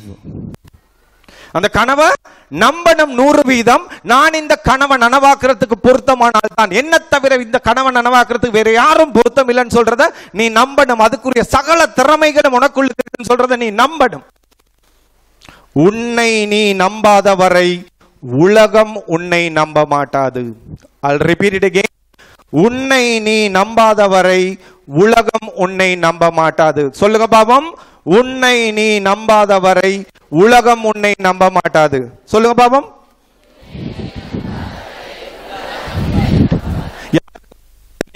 யாருக்கு சொன்னது? உங்களுக்கு சொல்லிக் கொள்ற விஷயம். உன்னை நீ நம்பாத வரை உலகம் உன்னை நம்ப மாட்டாது. உலகத்தில் ஒரு காலம் ரிசர்ச் சொல்லிக் கொண்டிருந்தது என்ன தெரியுமா? யார் அதிகமாக சாதிக்கிறாங்க இந்த உலகத்துல கேட்டால், ஐக்யூ லெவல்ல இன்டெலிஜென்ட் கோஷன்ல யாரு கூடுதலாக பாயிண்ட் ஸ்கோர் பண்றாங்களோ அவங்க தான் சாதனையாளர்களாக வராங்க, அவங்க தான் பெரிய இம்பாக்ட் உருவாக்குறாங்கன்னு சொல்லி போட்டு உலகம் ஒரு காலம் சொல்லி கொண்டிருந்தது. ஆனால் இன்றைக்கு ரிசர்ச் என்ன சொல்லுதுன்னு கண்டால், உலகத்துல ஐக்யூவை விட ஒரு பவர்ஃபுல்லான சாமான் இருக்குது, அதுக்கு பேர் தான் ஐ கேன் என்று சொல்றது. இந்த ஐ கேன் என்று சொல்லி போட்டு எவனெல்லாம் முன்னுக்கு போறானோ அவனால இந்த உலகத்தில் ஏற்படுத்தப்படுற தாக்கம் இம்பாக்ட் பெருசு. எது? ஐக்யூ லெவல் கூடினவங்களை விடன்னு சொல்லி போட்டு. ஆகவே இந்த நம்பிக்கை என்று சொல்றது என்ன செய்ய கண்டால், என்னால முடியும்னு சொல்றது உங்களோட ஜீனுக்கு வரணும். அது வர்ற நேரம் என்ன செய்ய, நீ வேற ஆளாக மாறுவாய். எந்த ஒன்றுக்கும் தயங்க மாட்டாய். அடுத்தவன் பார்க்கிறான் பேசுறதுக்கு தயங்க மாட்டாய். அடுத்தவங்க என்ன சொல்லுவாங்கன்றதுக்கு எந்திரிக்கிறதுக்கு தயங்க மாட்டாய். அதுக்காக வேண்டி என்ன செய்ய மாட்டாய், ஸ்டேஜுக்கு போறதுக்கு தயங்க மாட்டாய். எல்லா இடத்துலையும் உனக்கு என்ன செய்வாய், ஒரு அடையாளத்தை உருவாக்குற ஆளாக நீ மாறுவாய். எப்படி கேட்டால் ஒன்ன நீ நம்பணும். I am suitable for this and so. நான் இதுக்கு பொருத்தமானாலும் சொல்லி போட்டு நீ நம்பணும். ஒன்ன நீ நம்ப இல்லைன்னு கேட்டா உலகத்துல வேற எவன்டாப்பா நம்புவான்? ஏன்னா உன்னை விட ஒன்ன தெரிஞ்சால் வேற யாரும் கிடையாது இந்த உலகத்துல. சரியா இல்லையா நான் சொல்றது? உங்களை விட உங்களை பத்தி வேற யாருக்காலும் தெரியுமாமா? ஃபாசிர் சொல்ற அளவுக்கு ஃபாசிருக்கு தான் தெரியும். என்ற பலம் என்ன பலவீனம் என்னன்றது எனக்கு தான் தெரியும். ஆகவே என்ன நான் நம்பலன்னு வேற எவன் என்ன நம்புவான்? சோ இந்த நம்பிக்கை என்று சொல்றதுதான். யானையின் பலம் தும்பிக்கை, மனிதனின் பலம் நம்பிக்கை. யானையின் பலம் தும்பிக்கை, மனிதனின் பலம் நம்பிக்கை. உனக்கு ஆகப்பெரிய சொத்து என்னன்னு தன்னம்பிக்கை தான். தன்னம்பிக்கை இல்லாம நீ வாழ்வாய், நீ வாழ்ற நேரமே நடைப்பினமாக வாழ்வாய். அதுக்குத்தான் எந்திரின்னு சொல்றேன், அதுக்கு தான் பேசுன்னு சொல்றேன். விலங்குதான் நான் என்ன சொல்றேன். நீ எப்ப எந்திரிக்க ஆரம்பிக்காயோ அப்ப நீ அதை என்ன செய்யற, தன்னம்பிக்கையா இல்லைன்னு சொல்றதை உடைச்சு கொண்டு தன்னம்பிக்கையான ஆளாக மாறுறாய். எப்ப நீ பேச ஆரம்பிக்கிறாயோ அப்போ தன்னம்பிக்கை இன்னும் அடுத்த லெவலுக்கு வளர ஆரம்பிக்குது. இதுக்குத்தான் சந்தர்ப்பம் தர்றேன். எனக்கு ஆசை இல்லை உங்களை முன்னும் கூப்பிட்டு வச்சு கஷ்டப்படுத்தணும்னு சொல்ற தேவையே கிடையாது. எனக்கு வேணும் என்னன்னு கண்டால், ஒவ்வொரு பிள்ளையும் இந்த ப்ரோக்ராம்ல ஒவ்வொரு நிமிஷமும் என்ன செய்யுதுன்னு கேட்டா உள்ளுக்கும் அந்த விஷயத்தை வளர்த்து கொண்டே இருக்குது. இது முடிகிற நேரம் என்ன செய்யணும், உடைச்சு கொண்டு வெளியில வரணும். நாங்க வேறாக்கள், we are not the same. இந்த ஹாலுக்கு வர்ற நேரம் இருந்தாக்கள் இல்ல. Leave better than you found. நான் உங்களால அது ஆக்களா இருக்கப்படாது. நீங்க பெட்டரான ஆக்களாக மாறித்தான் இவரை தொட்டு வெளியில போகணும். இதுதான் இந்த ப்ரோக்ராம் ஆப்ஜெக்டிவ். சரி, தன்னம்பிக்கையை பத்தி சொல்றேன். இந்த ஏஜ்ல ஏன் அது விதைக்கப்படணும் சொல்றதுக்கு. சரி, எத்தனை பேர் போயிட்டு இருக்கிறீங்க பின்ன வலைக்கு? யானை வளர்க்குற, அதாவது யானைகளின் சரணாலயம், எலிபென்ட் செஞ்சுரின்னு சொல்லுவாங்க. பின்ன வலை போயிட்டு இருக்கிறீங்களா? எஸ். இப்ப போனாக்கள் பதில் சொல்லணும்ன்றது இல்ல. நீங்க அங்க போனீங்கன்னா இன்ட்ரெஸ்டிங்கான செய்தி ஒன்று பார்ப்பீங்க. யானை இருக்கும், தாய் யானை, யானை மாதிரி இருக்கும். யாரு? தாய் யானை, யானை மாதிரி இருக்கும். இந்த தாய் யானை, யானை மாதிரி இருக்கிற யானைக்கு சின்ன சங்கிலி, கம்பேரிட்டிவ்லி சின்ன சங்கிலியை போட்டு சின்ன கம்பத்தில் கட்டிருப்பாங்க. அந்த யானையோட சைஸுக்கும் சங்கிலிக்கும் சம்பந்தமே இல்லை. அந்த கம்பத்துக்கும் யானோட சைஸுக்கும் சம்பந்தமே இருக்காது. நினைச்சா போறதுக்கு நீ மோட்ட சங்கிலி மட்டும் கழட்டிட்டு போய்த்துட்டே இருக்கலாம். யாருக்கு? அந்த யானைக்கு. அப்படி இருக்கும். ஆனா குட்டி யானை இருக்கும், பாக்குறதுக்கு பூனை மாதிரி இருக்கும். தாய் யானையோட வச்சு பார்த்தோம் 4 பங்கு தான் இருக்கும். இந்த 4 பங்கு குட்டி யானைக்கு என்ன செஞ்சிருப்பான்டா, தடிப்பமான சங்கிலி போட்டு பெரிய கம்பத்துல கட்டிருப்பான்.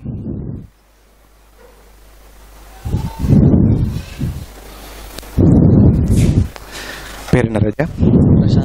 ரஷாத். இப்ப ரஷாத் பேச போறாரு பாருங்க. ராஜா, நாங்க உங்களுக்கு தாய் மாடொன்னும் குட்டி மாடொன்னும் தாரன், சரியா? தாய் மாட்டை நீங்க பெரிய கவுத்தால கட்டுவீங்களா சின்ன கவுத்தால கட்டுவீங்களா? பெரிய கவுத்தால கட்டுவார். கைத்தட்டலோண்டு கொடுங்க. பெரிய கம்பத்துல கட்டுவீங்களா சின்ன கம்பத்துல கட்டுவீங்களா? பெரிய கம்பத்துல கட்டுவார். இது என்னண்டா லாஜிக். பெருசால தான் கட்டணும், பெருசுல தான் கட்டணும். குட்டி மாட்டை பெரிய கவுத்தால கட்டுவீங்களா சின்ன கவுத்தால கட்டுவீங்களா? சின்ன கவுத்தால கட்டுவார். சின்ன கம்பமா பெரிய கம்பமா? சின்ன கம்பம். Again he is right. கை தட்டலோண்டு கொடுங்க. இது லாஜிக். உட்காருங்க ராஜா. ஜஸாக்கல்லா. அந்த பிள்ளைக்கு தெளிவா விளக்குது. பெருசுக்கு பெருசால கட்டணும், பெருசுல கட்டணும். சின்னதால கட்டணும், சின்னத்துல கட்டணும் சொல்றது ரஷாடுக்கு விளங்குது. ஆனா நாங்க யானை வளர்க்கறதுக்கு போனோம்டா, தாய் யானைக்கு சின்ன சங்கிலி சின்ன கம்பம், குட்டி யானைக்கு பெரிய சங்கிலி பெரிய கம்பம். பாக்குற நேரம் நினைக்கும் யானை வளர்க்குற ஆளுக்கு தலை சால்றல போல் இருக்குது. நான் லாஜிக்கு படாதுராவா, எங்கட லாஜிக்கு படாது. ஆனா இதுக்கு பின்னுக்கு பெரிய ஒரு சைக்காலஜி இருக்குது. இதுக்கு பின்னுக்கு பெரிய ஒரு சைக்காலஜி இருக்குது. இப்ப நான் கேட்கிறேன், ஏன் தாய் யானைக்கு சின்ன சங்கிலி சின்ன கம்பம், குட்டி யானைக்கு பெரிய சங்கிலி பெரிய கம்பம்? யாரும் கையை தொண்டும் வானம். எல்லாரும் என்ன செய்யுங்கண்டா, சும்மா கொஞ்சம் யோசிங்க. இப்ப யோசிக்கிற நேரமே மைண்ட்ல படும் இதுதான் காரணம். ஒரு 100-150 காரணங்கள் இதுக்கு சொல்லலாம். விளங்குதா? ரைட். ஆனால் இத சொல்லினதுக்கு போற மனசுல ஓடுற நேரம் எந்திரிச்சு வாங்கன்னு சொன்னால் எந்திரிக்க மாட்டோம். ஏன்? திருப்பியும் அந்த தன்னம்பிக்கைன்னு சொல்றது வந்து என்ன செய்யுதுன்னா புவியீர்ப்பு சக்தியாக மாறி இழுத்து பிடிச்சிக்கும். கம் போட்டு ஓட்டின மாதிரி இருக்கும். இதை யாருக்கு கலட்டிட்டு வரையிலும் பார்ப்போம். ரைட். நீங்க எது சொன்னாலும் அது இதுக்குள்ள சரியான விடையா தான் இருக்கு. நீங்க சரியா தான் யோசிப்பீங்க. ரைட். இப்ப எல்லாரும் யோசிச்சிட்டீங்க தானே? சொல்லுங்க பாப்போம். ஏன் தாய் யானைக்கு சின்ன சங்கிலி சின்ன கம்பம், குட்டி யானைக்கு பெரிய சங்கிலி பெரிய கம்பம்?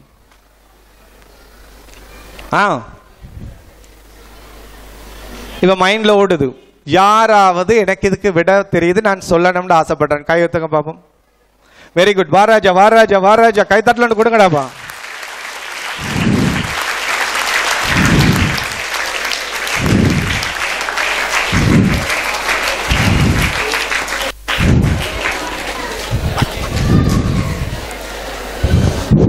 Very good. பேர் என்ன? அரஃபாத். அரஃபாத் சொல்லு ராஜா. சின்ன யானைக்கு சிறுசியிலே பெரியத்தை கெட்டிட்டேன்டா, பெருக்க போல சின்னத்தை கெட்டினாலும் அது பெரிய மாதிரி தான் நான் நினைக்கிறேன். வெரி மைண்ட் அப்படி. அதுல மைண்ட் அப்படி. கைத்தட்டல ஒன்று கொடுங்கடாவா. Very good. பேரு அரஃபத் தானே? அரஃபத். அரஃபத் சொன்னது சரியா பிழையான்னு சொல்றதுக்கு நீங்க எல்லாம் கைத்தட்ட இல்ல. அவர் சொன்னார் பாருங்க, அந்த புவியீர்ப்பு சக்தியை உடைச்சு கொண்டு நான் பேச போறேன். அரஃபத் மைக்க பிடிச்சு பேசிக்கிறீங்களா? அதுக்கு முந்தி பேசிக்கிறீங்க. சரளமா பேசுவாய் ராஜா. நீ சொல்லுங்க. யாரு அடுத்தாள்? என்ன மைண்ட்ல ஒரு ஆன்சர் ஓடுது? எந்திரிச்சு வாங்க. யாரும் கேட்டுட்டீங்க தேவையில்லை யாருக்கிட்டையும். யாராவது யாராவது யாராவது பாத்தீங்களா? இப்ப அரஃபத்துக்கு சொல்லலமெண்டா ஏன் உங்களுக்கு சொல்லல? அது எஸ். தாய் யானைக்கு ஏன் சின்ன சங்கிலி சின்ன கம்பம், குட்டி யானைக்கு ஏன் பெரிய சங்கிலி பெரிய கம்பம்? திருப்பியும் சொல்றேன், அடுத்தவன் எந்திரிக்கிறத பார்த்து கைதட்டுற சமூகமாக இருக்காதுங்க. எவ்வளவு காலத்துக்கு தான் நாங்க வரலாறு பேசுறவங்களா இருக்க போறோம், இல்லாட்டா அது வரலாறு படிக்கிறவங்களா இருக்க போறோம்? நாங்க வரலாறு படைக்கிறவங்களாக மாறணும். உங்களை பத்தி சரித்திரம் எழுதணும். அது ஒவ்வொரு நாளும் என்ன செய்றீங்கன்னா ஒவ்வொரு பேஜுக்கு நீங்க எழுதி கொண்டிருக்கிறீங்க உங்களோட ஆட்டோபயோகிராஃபியை. இன்றைக்கு எழுதுற இந்த பேஜ் வந்து என்ன செய்யுங்கன்னா ரிச்சா இருக்கணும் சொல்றதுக்காக எந்திரிங்க பாப்போம். நான் இன்றைக்கு உங்களோட வரலாறுல நீங்க எழுதுற நேரம் எப்படி எழுதணும்னால், இன்றைக்கு இப்படி ஒரு ப்ரோக்ராம் எங்கட ஸ்கூல்ல நடந்தது, அந்த ப்ரோக்ராம்ல இப்படி ஒரு கேள்வி கேட்கப்பட்டது, அதுக்கு நான் முன்னுக்கு போய் பதில் சொன்னேன். சரியா பிழையாண்டு கூட நான் பார்க்க இல்ல, தைரியமா போய் சொன்னேன். யாருக்கு இருக்குது அந்த மாதிரி உங்களோட வரலாற்று பேஜ்ல இப்படி ஒன்று பதியணும் சொல்லி போட்டு ஆசல்லால் ஏந்திரி பாப்போம். எஸ்.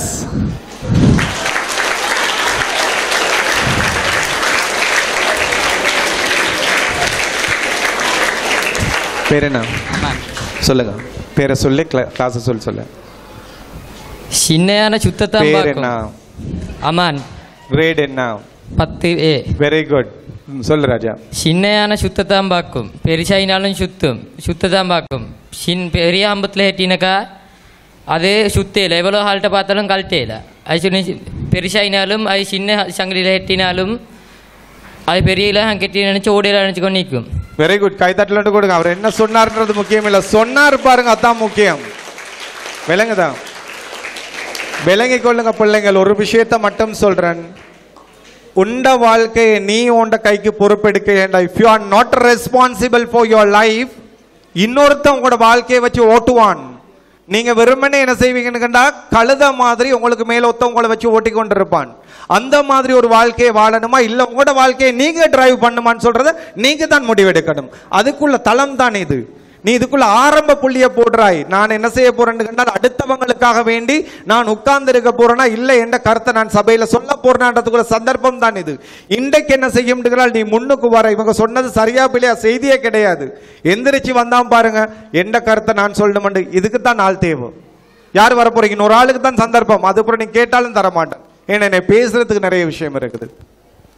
ஏன் தாய் யானைக்கு சின்ன சங்கிலி சின்ன கம்பம், குட்டி யானைக்கு பெரிய சங்கிலி பெரிய கம்பம்? ஒரு ஆளுக்கு தான் சந்தர்ப்பம். யார் வர போறீங்க?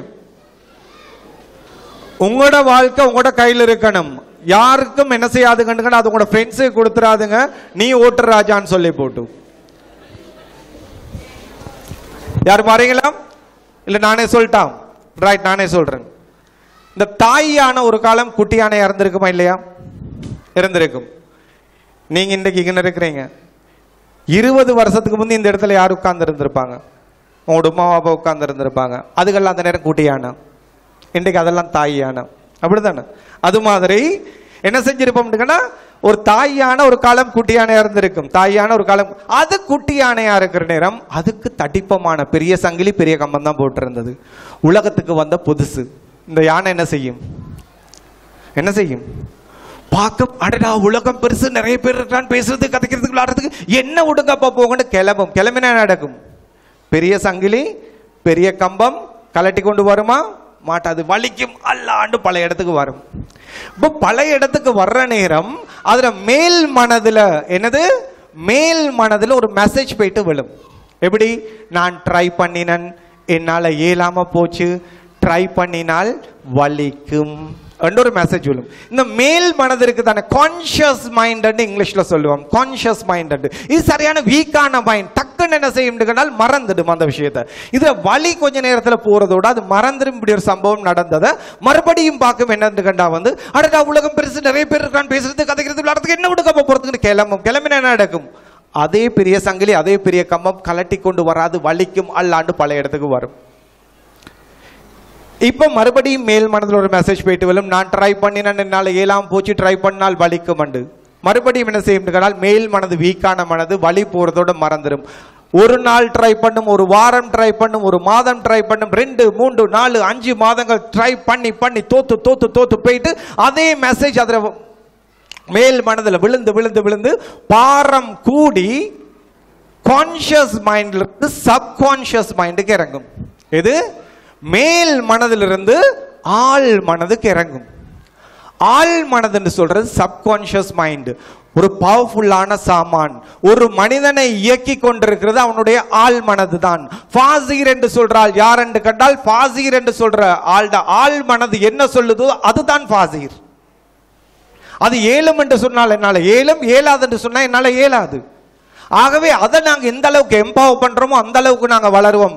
எங்கட வீட்டுக்கு நீங்க வந்து பாத்தீங்கன்னா தெரியும், வந்து டாப் மோஸ்ட் ஃப்ளோர்ல இருக்குது லைப்ரரி, ஃபாசிர் மொஹிடீன் ஹோம் லைப்ரரி. நீ பாத்தீங்கன்னா தெரியும், எல்லா இந்த புக்ஸ்ல எல்லாம் போட்டு நான் வச்சிருக்கிறதுல சீல் ஒன்று இருக்கும். ஃபாசிர் Mohideen home library contact number இருக்கும். Almost 1.5 million rupees worth of books வச்சிருக்கிறேன். அதுல நான் வாசிக்கிறதுக்குள்ளது, என் வைஃப் வாசிக்கிறதுக்குள்ளது, என் பிள்ளைகளுக்குன்னு சொல்லி போட்டு தனித்தனி செக்ஷன் இருக்குது. ஸோ இந்த லைப்ரரிக்கு நீங்க வந்தீங்கன்னு கண்டா தெரியும், வந்து ஒரு 5 புத்தகம் இருக்குது. இந்த சப்கான்ஷியஸ் மைண்ட பவரை பேசுறது. எங்கட குரான் மிச்சம் டீப்பா பேசுற ஒரு விஷயம் தான் இது. நபி அவங்க சஹாபாக்கள்ல செஞ்ச வேலை இதுதான் டப்பா. அவங்க என்ன செஞ்சாங்கன்னு கண்டால் வந்து அவங்க சப்கான்ஷியஸ் மைண்டுக்கு வேலை செஞ்சு அவங்கள எம்பவர் பண்ணி விட்டாங்க.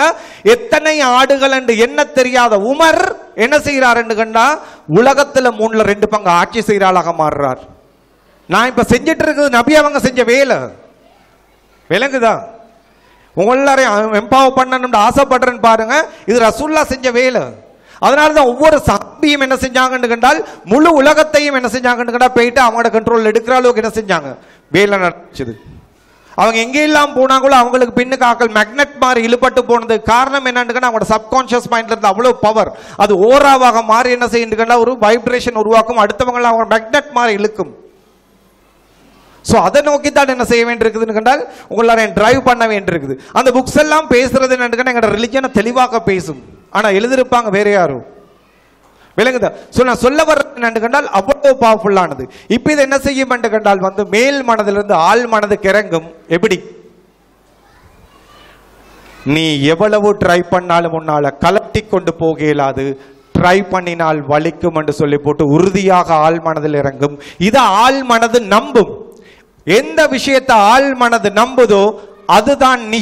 இப்ப என்ன செய்யணும்? அந்த யானை முழுமையாக நம்பும், நான் எவ்வளவு ட்ரை பண்ணாலும் என்னால் கலட்டி கொண்டு போக இயலாது, ட்ரை பண்ணினால் வலிக்கும் அண்டு. இதை நம்பினதுமே அந்த யானை சாதுவாகிரும். ஏன்? இதுக்கு மேல எஃபர்ட் போட்டு வேலை இல்லை, இதுக்கு மேல எஃபர்ட் போட்டு வேலை இல்லை, நம்பி அப்படியே சாதுவாகிரும். சாதுவாகினதும் யானை வளர்க்கிறாள். நிறைய குட்டி யானைகளை பார்த்தவர் தானே, ஆஹா பிள்ளைக்கு மெசேஜ் போயிருச்சுடாப்பா, வருவார் பெரிய சங்கிலியை கழட்டி பெரிய கம்பத்திலிருந்து கழட்டி சின்ன சங்கிலி சின்ன கம்பம் போட்டு விட்டாச்சு. இந்த யானை வளர்ந்து இப்ப பெரியாள். யானோட சைஸுக்கும் சங்கிலிக்கும் சம்பந்தம் கிடையாது, யானோட சைஸுக்கும் அதுல கம்பத்துக்கும் சம்பந்தம் கிடையாது. நினைச்சா போய் போறதுக்கு நீமோட சங்கிலி பண்ணி பெய்துட்டே இருக்கலாம் சொன்னேன் தானே, போலாம் ஆனா போவாது. சங்கிலி சத்தம் கேட்டா நின்றும். ஏன்? ஆள் மனது சொல்லும், நீ எவ்வளவுதான் ட்ரை பண்ணாலும் உன்னால கலட்டி கொண்டு போக இயலாது, ட்ரை பண்ணினால் வலிக்கும் என்று சொல்றேன் நின்றும். விளங்குதா? நான் இதனால் தான் சொல்றேன் என்று கண்டா எந்திரி எந்திரி ஏன் சொல்றேன் என்றால் நீ இதை ஒட்டச்சு கொண்டு வர இல்லையா இந்த வயசுல என்ன செய்யும்? கடைசி வரைக்கும் உட்கார்ந்த நிலைமையிலே வாழ்க்கையில் இருந்துருவீங்க. எங்க போனாலும் எந்திரிக்கிறதுக்கு பயமா இருக்கும். இது எங்க இருந்து பலபடும் கண்டால் இந்த இடத்துல தான் பலபடும். சந்தர்ப்பம் கிடைக்கிற நேரங்கள்ல என்ன செய்யணும் கண்டால் வந்து எந்திரிச்சு தன்னை கருத்தை சொல்ல பலவனும். சபையில நான் ஒரு ஆள் இருக்கிறேன்னு சொல்ற அடையாளத்தை உருவாக்குறவங்களாக நீங்க மாறணும் சொல்றதுக்காக வேண்டி சொல்றேன். விளங்குதா? சோ நாங்க சின்னத்துல எங்களுக்கு ஒரு அனுபவம் நடந்திருக்கும். என்னது? தவண்டு கொண்டிருந்தாக்கள் எந்திரிச்சு நடக்கிறதுக்கு ட்ரை பண்ணுவோம். எப்படி? இதால முண்ட பிடிச்சிட்டு எந்திரிக்கிறது. என்னது? எந்திரி தொப்பண்டு விழுறது ஒரு சத்தம் வரும். என்னது? அழுவுற சத்தம் கேட்கும். பார்த்தா புள்ள அழுதுட்டு இருக்கு, நடக்க ட்ரை பண்ணிருக்கும், விழுந்திருக்கும். இப்ப என்ன செய்வோம்?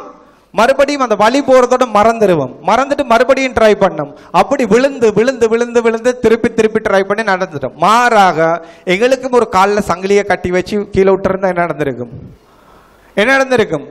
எலும்புறது விழுறது, எலும்புறது விழுறது, எலும்புறது விழுறது. 3 மாசம் போனதுக்கு அப்புறம் விழுந்தா என்ன நடக்கும்? நாங்களே முடிவெடுத்திருப்போம், நான் எந்திரிச்சு நடக்கவே மாட்டேன், எந்திரிச்சு நடக்கவே மாட்டேன். இப்ப நான் பேசுறதுனால இந்த டாபிக்ல சப்கான்ஷியஸ் மைண்ட் பவரை உங்களுக்கு விளங்கப்படுத்துறது இன்னொரு ட்ரூ ஸ்டோரி சொல்றேன். True story. எத்தனை பேர் கேள்விப்பட்டிருக்கிறீங்க? வில்மா ரொடோல்ஃபை பத்தி கேள்விப்பட்டிருக்கிறவங்க எத்தனை பேர்? வில்மா ரொடோல்ஃப். ஏன்னா நீ இந்த கன்செப்டை சரியா வழங்கினா நீ இந்த சாதாரணமான ஆளா இருக்க மாட்டா. You will transform from ordinary to extraordinary. யாருக்கும் தெரியாது, உலகத்துல ஒலிம்பிக்ஸ்ல முதல்ல 3 கோல்ட் மெடல் எடுத்த பெண்மணி யாருன்னு கேட்டீங்கன்னா வில்மா ரொடோல்ஃப் இருக்கு. நீங்க என்ன செய்யுங்கன்னு கண்டால் ஃபர்ஸ்ட் டைம் 3 கோல்ட் மெடல் எடுத்த பெண்மணி யார் அத்லெட்டிக்ல பாத்தீங்கன்னா வில்மா ரொடோல்ஃப். ஆனா வில்மா ரொடோல்ஃப் ஸ்டோரியை வாசிச்சீங்கன்னு கண்டா அப்படியே என்ன செய்யணும் கண்டால் புல்லரிக்கும் உங்களுக்கு. என்ன செய்தி? வில்மா ரொடோல்ஃப் ஒரு நீக்ரோ ஃபேமிலியில் பிறக்கிற டெனிசின்னு சொல்ற நகரத்தில் அமெரிக்கால. ரைட்? இப்ப என்ன நடக்குதுன்னு அந்த குடும்பத்தில் கிட்டத்தட்ட 22 பிள்ளைகள். இதுல 19வது ஆள் தான் வில்மா ரொடோல்ஃப். 22 பிள்ளைகள், 19வது ஆள் தான் வில்மா ரொடோல்ஃப்.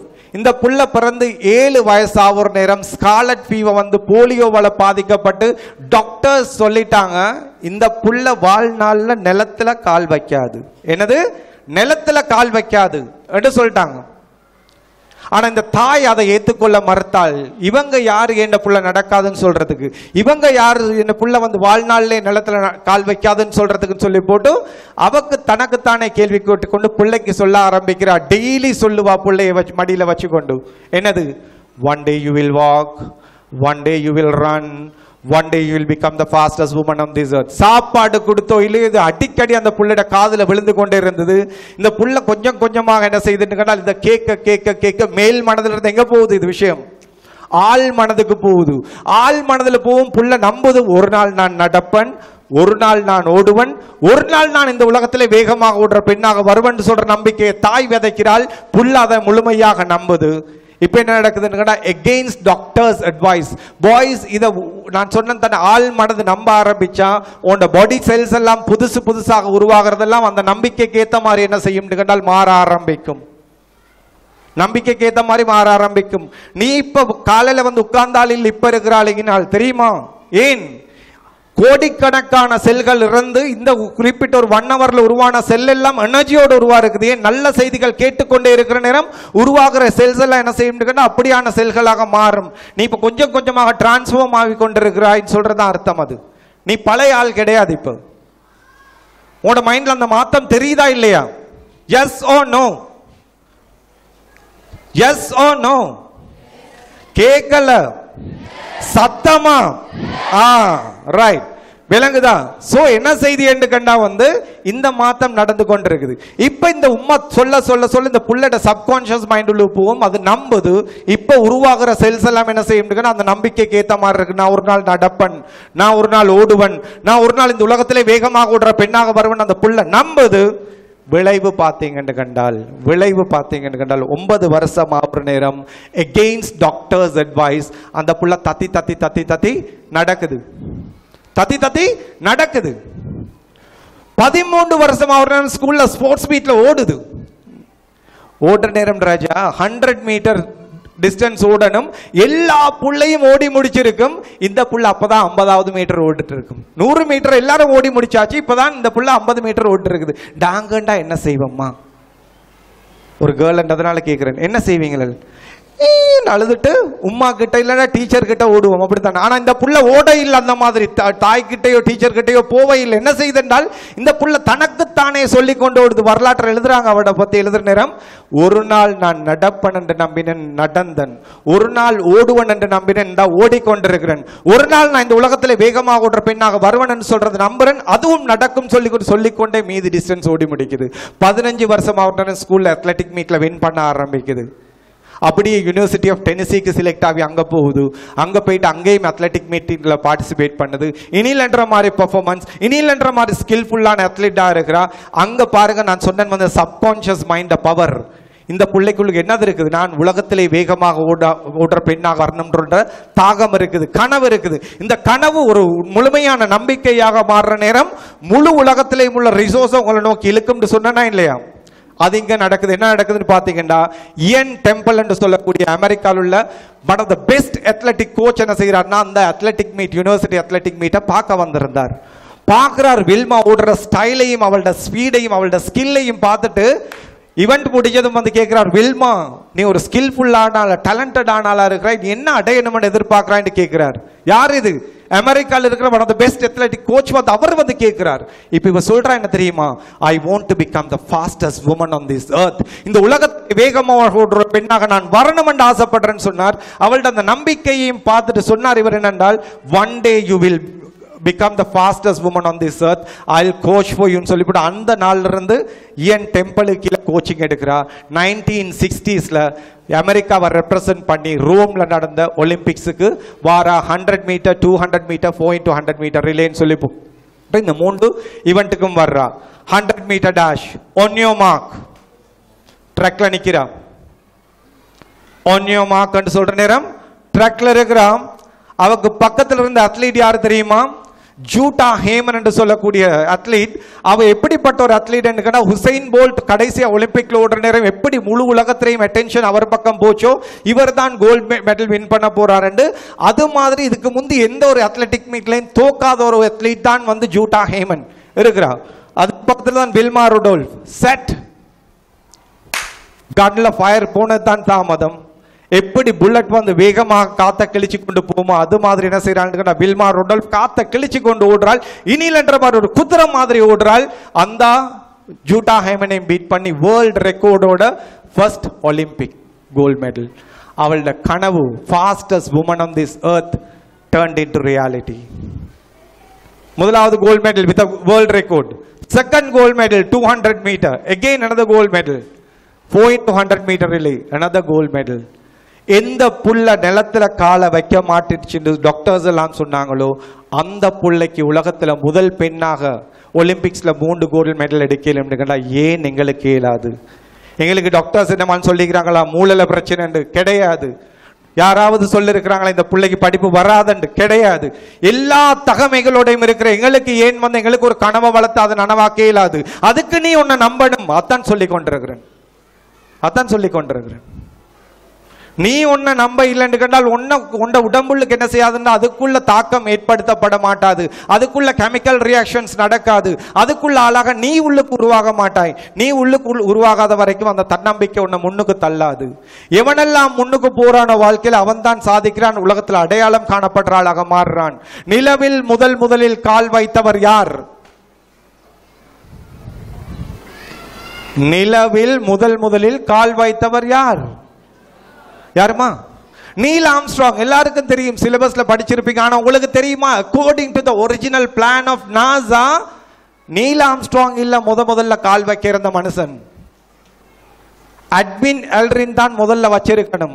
அதாவது மிஷன் டு மூன் என்று சொல்லி போட்டு நாசா என்ன செஞ்சுட்டு கேட்டால் 3 பேரை ட்ரெயின் பண்ணிச்சது.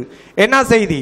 இவங்க 3 பேரையும் ட்ரெயின் பண்ணாங்க. அதுல இருந்த ஆட்கள் யாருன்னா Michael callings, Edwin எல்ரின், Neil Armstrong 3 பேர் இருக்கிறாங்க. இந்த 3 பேர்லையும் என்ன செய்தி என்று பார்த்தீங்கன்னு கண்டால், மைக்கேல் காலிங்ஸ் இவங்களோட சேர்ந்து ஸ்பேஸ் ஷிப் எடுத்துக்கொண்டு போவார். நிலவுல தரையிறக்குவாங்க. தரையிறக்கினது அப்புறம் என்ன செய்யும் கண்டால் வந்து மைக்கேல் காலிங்ஸ் நிலவுல தரையிறங்குறது கிடையாது. அவர வேலை ஸ்பேஸ் ஷிப்பை கண்டினியூஸா ஆஃப் பண்ணாம ஆபரேட் பண்ணிக்கொண்டே இருக்கணும். அவ்வளவுதான். இப்ப தரையிறங்கினதும் நாசால இருந்து ஒரு கமாண்ட் வரும், மைக்கேல் காலிங்ஸ் கதவை திறந்து விடணும். இவங்க 2 பேரும் இறங்குவாங்க. அதுக்கப்புறம் கதவை மூடணும், மறுபடியும் திறந்து விடணும். அவங்க வந்து ஏறினதுக்கப்புறம் மறுபடியும் மூடிக்கொண்டு ஸ்பேஸ் ஷிப்போடு இங்க வந்து சேரணும் தரைக்கு. கதவை திறந்ததும் நாசால இருந்து கமாண்ட் வரும், அட்வின் எல்ரின் நீங்க இறங்குங்கண்டு. அப்ப அவர் தான் என்ன செய்யணுங்கண்டா, அட்வின் எல்ரின் தான் முதல்ல நிலவுல கால் வைக்க இருந்தால். காரணம் என்னன்னா, குவாலிஃபிகேஷன்ல கூட, எக்ஸ்பீரியன்ஸ்ல கூட, டெக்னிக்கல் ஸ்கில்ல கூட யாருக்கு? அட்வின் எல்ரினுக்கு. ஆகவே நாசா கொடுத்திருந்த சந்தர்ப்பம் உலக சரித்திரம் படைக்க போறாய் நீ தான் சொல்லி போட்டு அட்வின் எல்ரினி தான் கொடுத்திருந்தது. 2வது இறங்க வேண்டிய ஆள் தான் யாரு? Neil Armstrong. இப்ப போயிட்டு தரை இறங்கியாச்சு ஸ்பேஸ் ஷிப். நாசால இருந்து கமாண்ட் வருது, கதவை திறங்கன்னு திறந்தாச்சு. மைக்கேல் காலிங்ஸ் திறந்து விட்டார். கமாண்ட் வருது அடுத்தது, அட்வின் எல்ரின் இறங்குங்க, முன்னுக்கு போகணும். மனுஷன் முன்னுக்கு போறது பல 2 ஸ்டெப் பின்னுக்கு போனார். என்ன கதை? ஐயோ, முன்ன பின்ன நிலவுல யாரும் இறங்கினது கிடையாது, நான் தானே இறங்க போறேன், ஏதும் வந்து அடிக்குமோ கடிக்குமோ செத்து போயிட்டு பயந்தார், பின்னுக்கு போனார். 2வது கமாண்ட் வந்துச்சு, அட்வின் எல்ரின் இறங்குங்க. அதே பயம், அதே தயக்கம், பின்னுக்கு போனார். 3வது கமாண்ட் வந்தது, என்னது? நீல் ஆம்ஸ்ட்ராங் நீங்க இறங்குங்க. சார் இறங்கி விட்டார். இன்றைக்கு நீல் ஆம்ஸ்ட்ராங் உலகத்துல கிடையாது. ஆனால் உலகம் அழியும் மட்டும் நிலவில் முதலில் கால் வைத்தவர் யார்? நீல் ஆம்ஸ்ட்ராங் என்று சொல்ற இடம் பிடிச்சால், சரித்திரத்துல இடம் பிடிச்சது. இந்த Edwin எல்ரின் qualifications plus experience plus technical knowledge இது எல்லாத்திலையும் கூட இருந்தாலும் அதெல்லாத்தையும் ஓவர்டேக் பண்ணி கொண்டு வந்தது என்னன்னு கண்டால், நீல் ஆம்ஸ்ட்ராங் தன்னம்பிக்கையில அட்வின் எல்ரினை விட கூட இருந்தார். இவர் தயங்கினார், பின்னுக்கு போனார். நீல் ஆம்ஸ்ட்ராங் என்ன செஞ்சார்? தயங்க இல்ல, தன்னம்பிக்கையோடு இருந்தார், முன்னுக்கு போனார். உலக சரித்திரத்துல உலகம் அழியும் மட்டும் அவருடைய பெயர் பதிக்கப்பட்டதாக மாறுது. அதனாலதான் சொல்றேன், வாழ்க்கையில முன்னுக்கு வாண்டு சொல்றதுக்கு காரணம் தான். அதுக்குள்ள பவர் உனக்கு விளங்கும் கண்டா நீ ஒரு நாள் உட்கார்ந்து இருக்க மாட்டாய். சோ இது தன்னம்பிக்கை என்று சொல்ற பகுதி. முதலாவது விஷயம் என்ன பாய்ஸ்? கனவு காணுவோம். 2வது அந்த கனவை நம்புவோம். 3வது